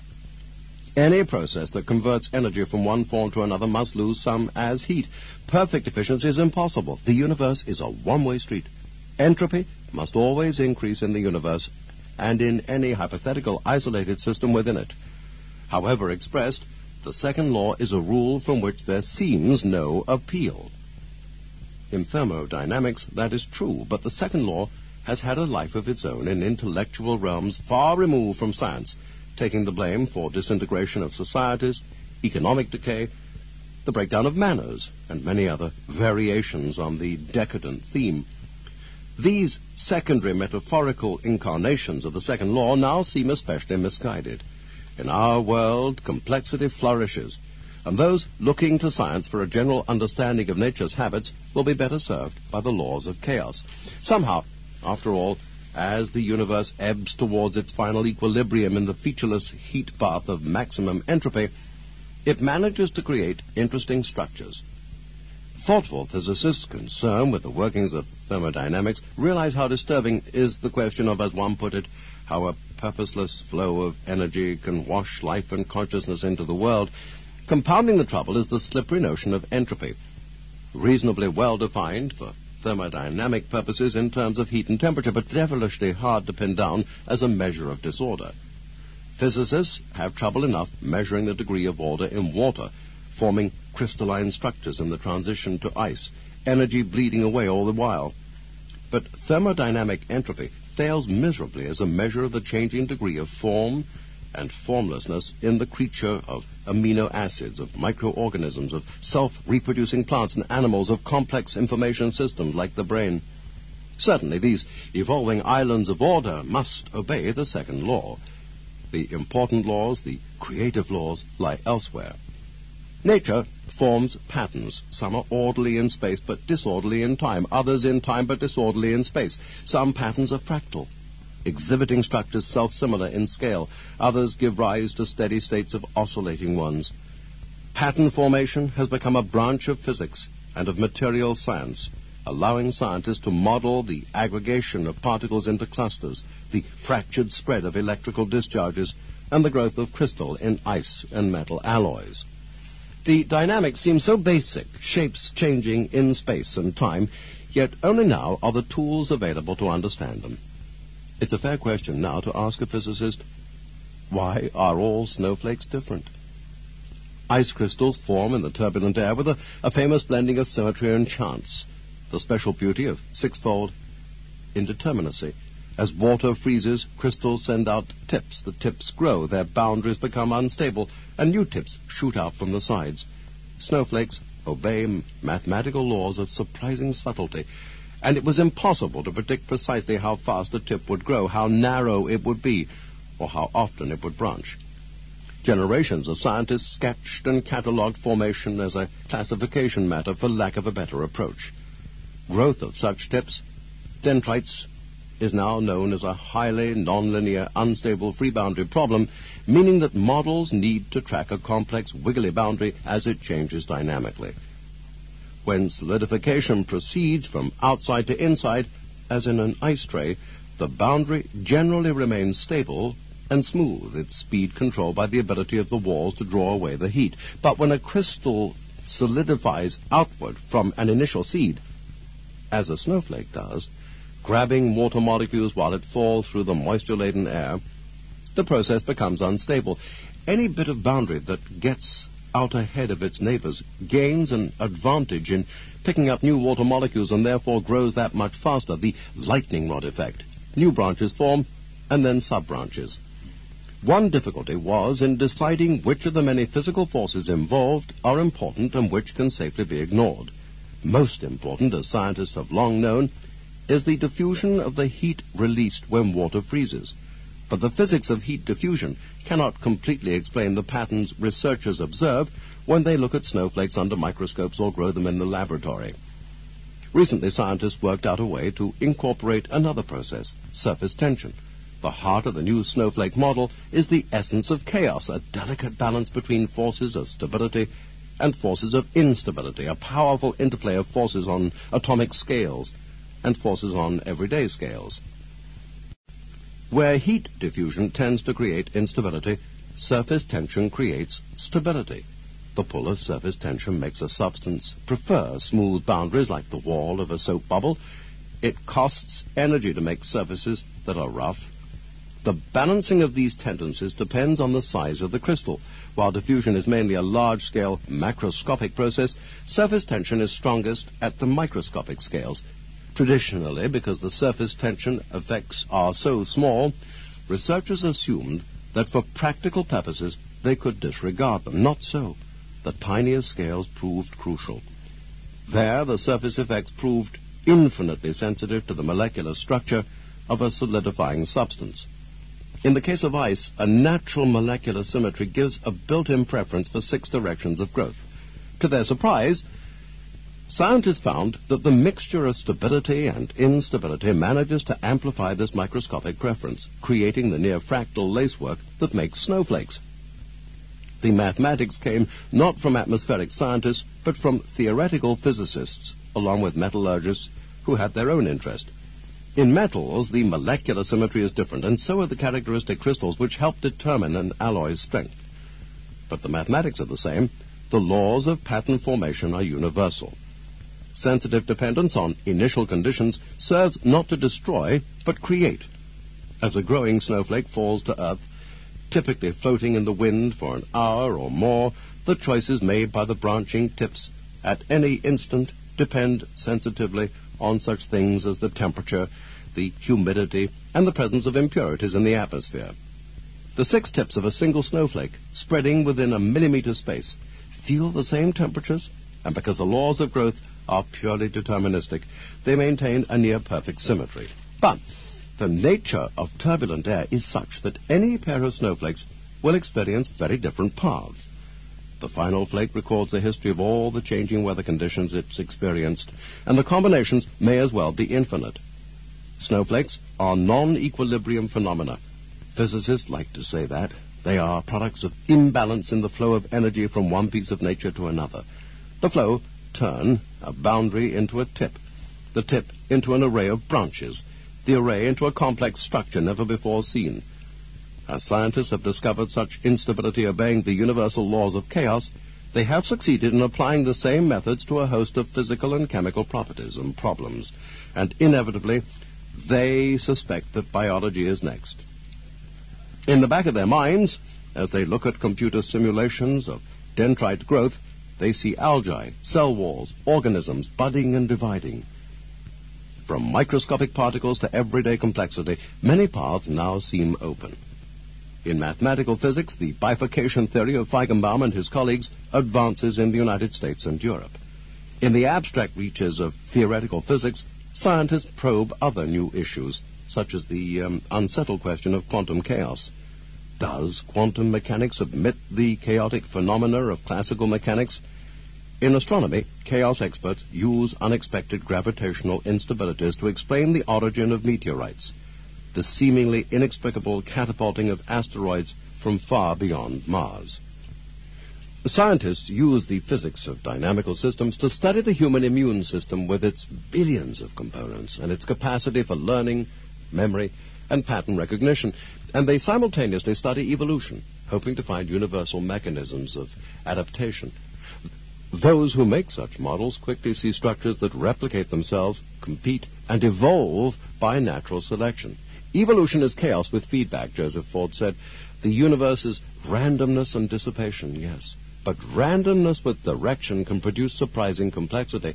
And as Lorentz discovered so long ago, dissipation is an agent of order. God plays dice with the universe, is Ford's answer to Einstein's famous question. But they're loaded dice. And the main objective of physics now is to find by what rules were they loaded, and how can we use them for our own ends. Such ideas help drive the collective enterprise of science forward. Still, no philosophy, no proof, no experiment ever seems quite enough to sway the individual researchers for whom science must first and always provide a way of working. In some laboratories, the traditional ways falter. Normal science goes astray. As Kuhn puts it, a piece of equipment fails to meet expectations. The profession can no longer evade anomalies. For any one scientist, the ideas of chaos could not prevail until the method of chaos became a necessity. Every field had its own examples. In ecology, there was William M. Schaffer, who trained as the last student of Robert MacArthur, the dean of the field in the 50s and 60s. MacArthur built a conception of nature that gave a firm footing to the idea of natural balance. His models supposed that equilibriums would exist and the populations of plants and animals would remain close to them.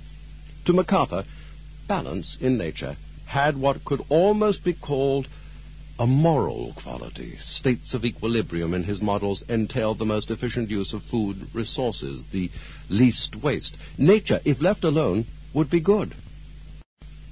2 decades later, MacArthur's last student found himself realizing that ecology based on a sense of equilibrium seems doomed to fail. The traditional models are betrayed by their linear bias. Nature is more complicated. Instead, he sees chaos both exhilarating and a bit threatening. Chaos may undermine ecology's most enduring assumptions, he tells his colleagues. What passes for fundamental concepts in ecology is as mist before the fury of the storm. In this case, a full, non-linear storm.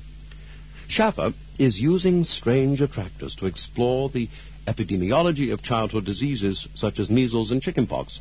He's collected data, first from New York City and Baltimore, then from Aberdeen, Scotland, and all England and Wales. He's made a dynamical model resembling a damped-driven pendulum. The diseases are driven each year by the infectious spread among children returning to school and damped by natural resistance.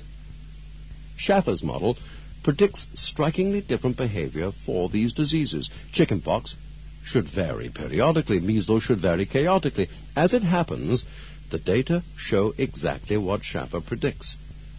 To a traditional epidemiologist, the yearly variations in measles seemed inexplicable, random and noisy. Schaffer, using the techniques of phase space reconstruction, shows that measles follow a strange attractor with a fractal dimension of about 2.5. Schaffer computed Lyapunov exponents and made Poincare maps. More to the point, Schaffer said, if you look at the pictures, it jumps out at you, and you say, my God, this is the same thing. Although the attractor is chaotic, some predictability becomes possible in light of the deterministic nature of the model. A year of high measles infection will be followed by a crash. After a year of medium infection, the level will change only slightly. A year of low infection produces the greatest unpredictability. Schaffer's model also predicted the consequences of damping the dynamics by mass inoculation programs, consequences that could not be predicted by standard epidemiology. On the collective scale and on the personal scale, the ideas of chaos advance in different ways and for different reasons. For Schaffer, as for many others, the transition from traditional science to chaos came unexpectedly. At first, he thought the mathematical ideas were unrealistic for the kinds of systems a practicing ecologist would study. These were one-dimensional maps, he thought. What bearing could they have on continuously changing systems? So a colleague said, "Read Lorentz." He wrote the reference on a slip of paper and never bothered to pursue it. Years later, Schaffer lived in the desert outside of Tucson, Arizona, and summers found him in the Santa Catalina Mountains just to the north, islands of chaparral, merely hot when the desert floor is roasting. Amid the thickets in June and July, after the spring blooming season and before the summer rain, Schaffer and his graduate students tracked bees and flowers of different species. This ecological system was easy to measure despite all its year-to-year variation. Schaffer counted the bees on every stalk, measured the pollen by draining flowers with pipettes, and analyzed the data mathematically. Bumblebees competed with honeybees, and honeybees competed with carpenter bees, and Schaffer made a convincing model to explain the fluctuations in population. By 1980, he knew that something was wrong. His model broke down. As it happened, the key player was a species that he'd overlooked, ants. Some colleagues suspected unusual winter weather, others unusual summer weather. Schaffer considered complicating his model by adding more variables, but he was deeply frustrated. Word was out among the graduate students that summer at 5,000 feet with Schaffer was hard at work, and then everything changed. He happened upon a preprint about chemical chaos in a complicated laboratory experiment, and he felt that the authors had experienced exactly his problem. The impossibility of monitoring dozens of fluctuating reaction products in a vessel matched that impossibility of monitoring dozens of species in the Arizona mountains. Yet they had succeeded where he had failed. He read about reconstructing phase space. He finally read Lorentz and others. The University of Arizona sponsored a lecture series on order in chaos. When an experimenter explained chemical chaos, displaying a transparency of a strange attractor, and said, "That's real data," a chill ran up Schaffer's spine. "All of a sudden, I knew that was my destiny," Schaffer said. He had a sabbatical year coming. He withdrew his application for National Science Foundation money and applied for a Guggenheim Fellowship. Up in the mountains, he knew the ants changed with the season. Bees hovered and darted in a dynamical buzz. Clouds skidded across the sky. He couldn't work the old way anymore. Copyright 1989 by Dove Books on Tape Incorporated.